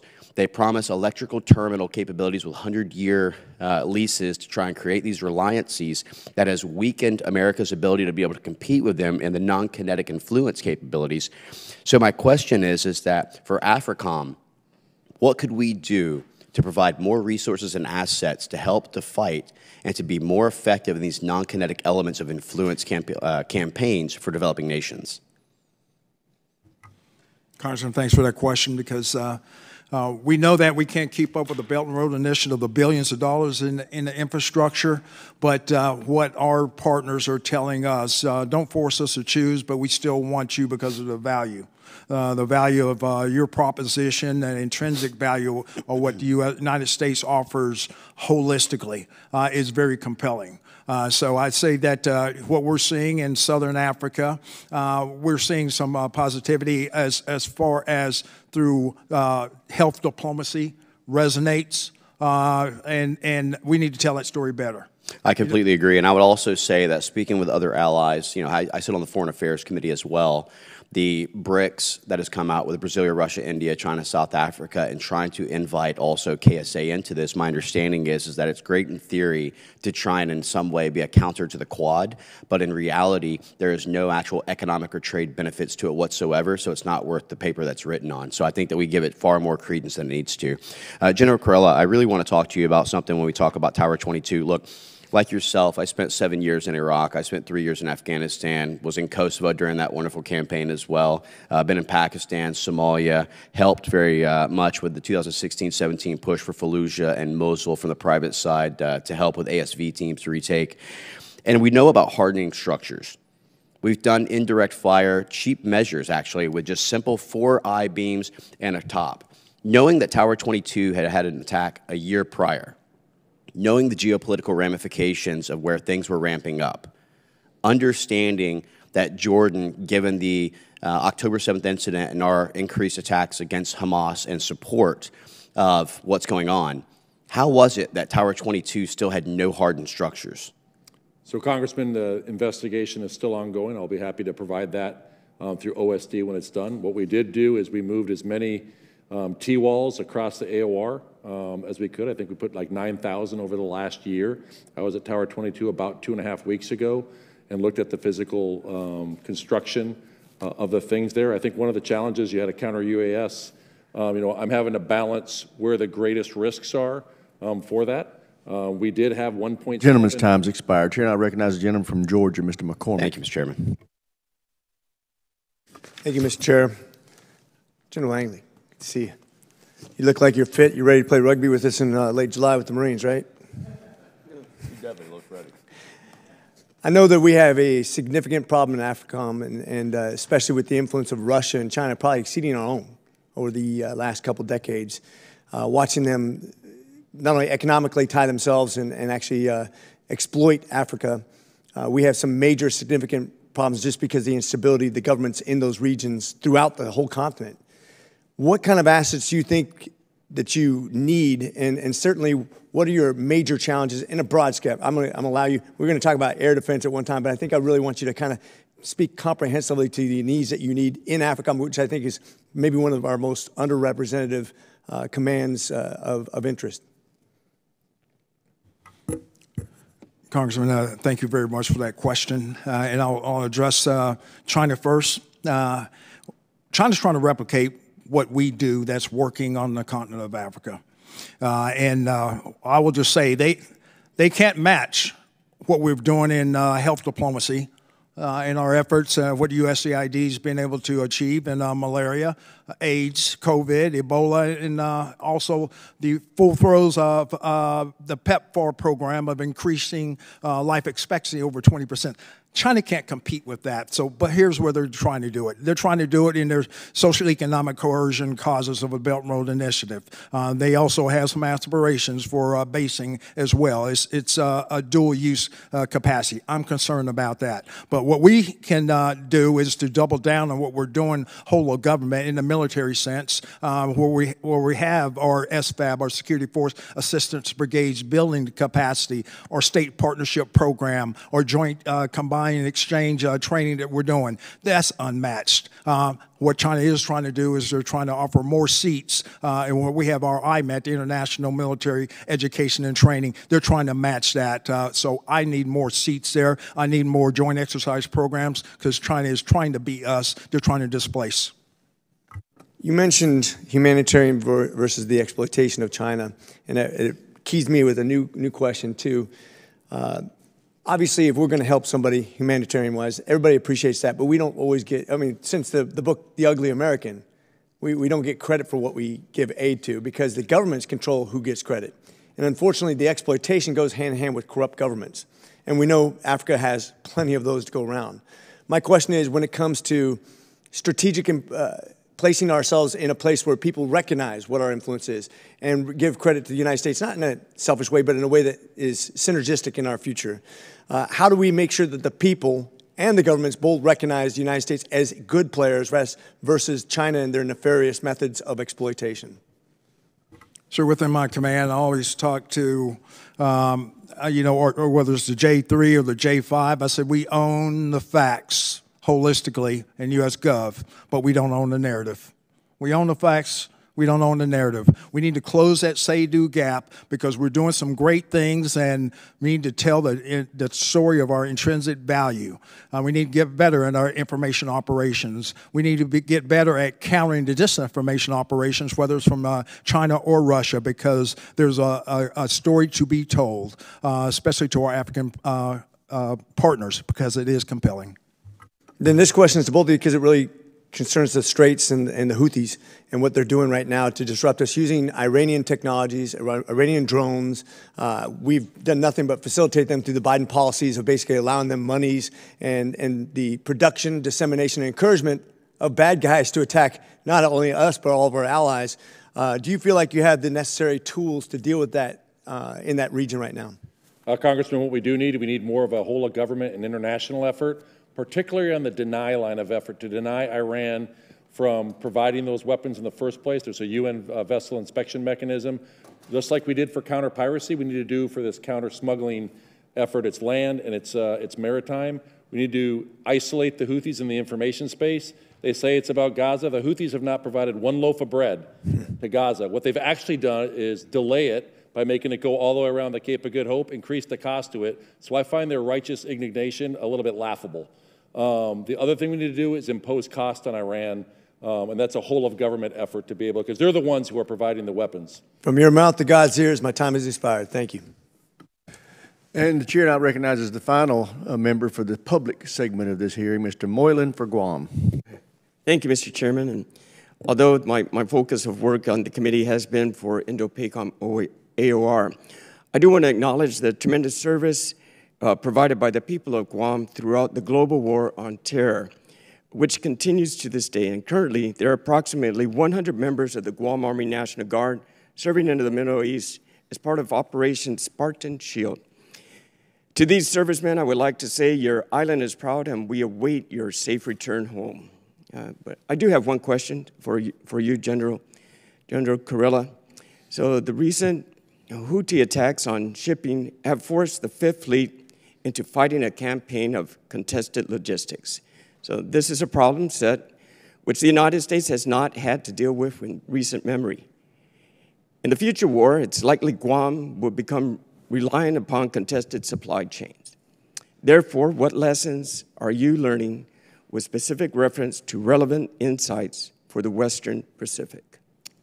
Great question, Congressman. I think we are learning a tremendous amount of lessons, and we're in the process of actually compiling a lot of them to share with all of our combatant command partners out there, particularly in the naval domain of what we're learning. One thing we say is you can shoot a destroyer and go empty in a matter of hours, but it takes weeks to resupply it.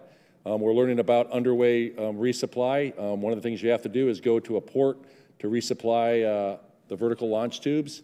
We need to get back to how can we do that at sea. There's a lot of other lessons that we've learned about the importance of also resilient basing, access basing, and overflight are critical, and we'll share all those with our combatant commanders, fellows. Looking forward to it. I want to thank the witnesses for your testimony and your service to our nation. Thank you, Mr. Chairman. I thank the gentleman. The chair now will recess this public portion of the hearing. We will reconvene in approximately 5 minutes in room 2212.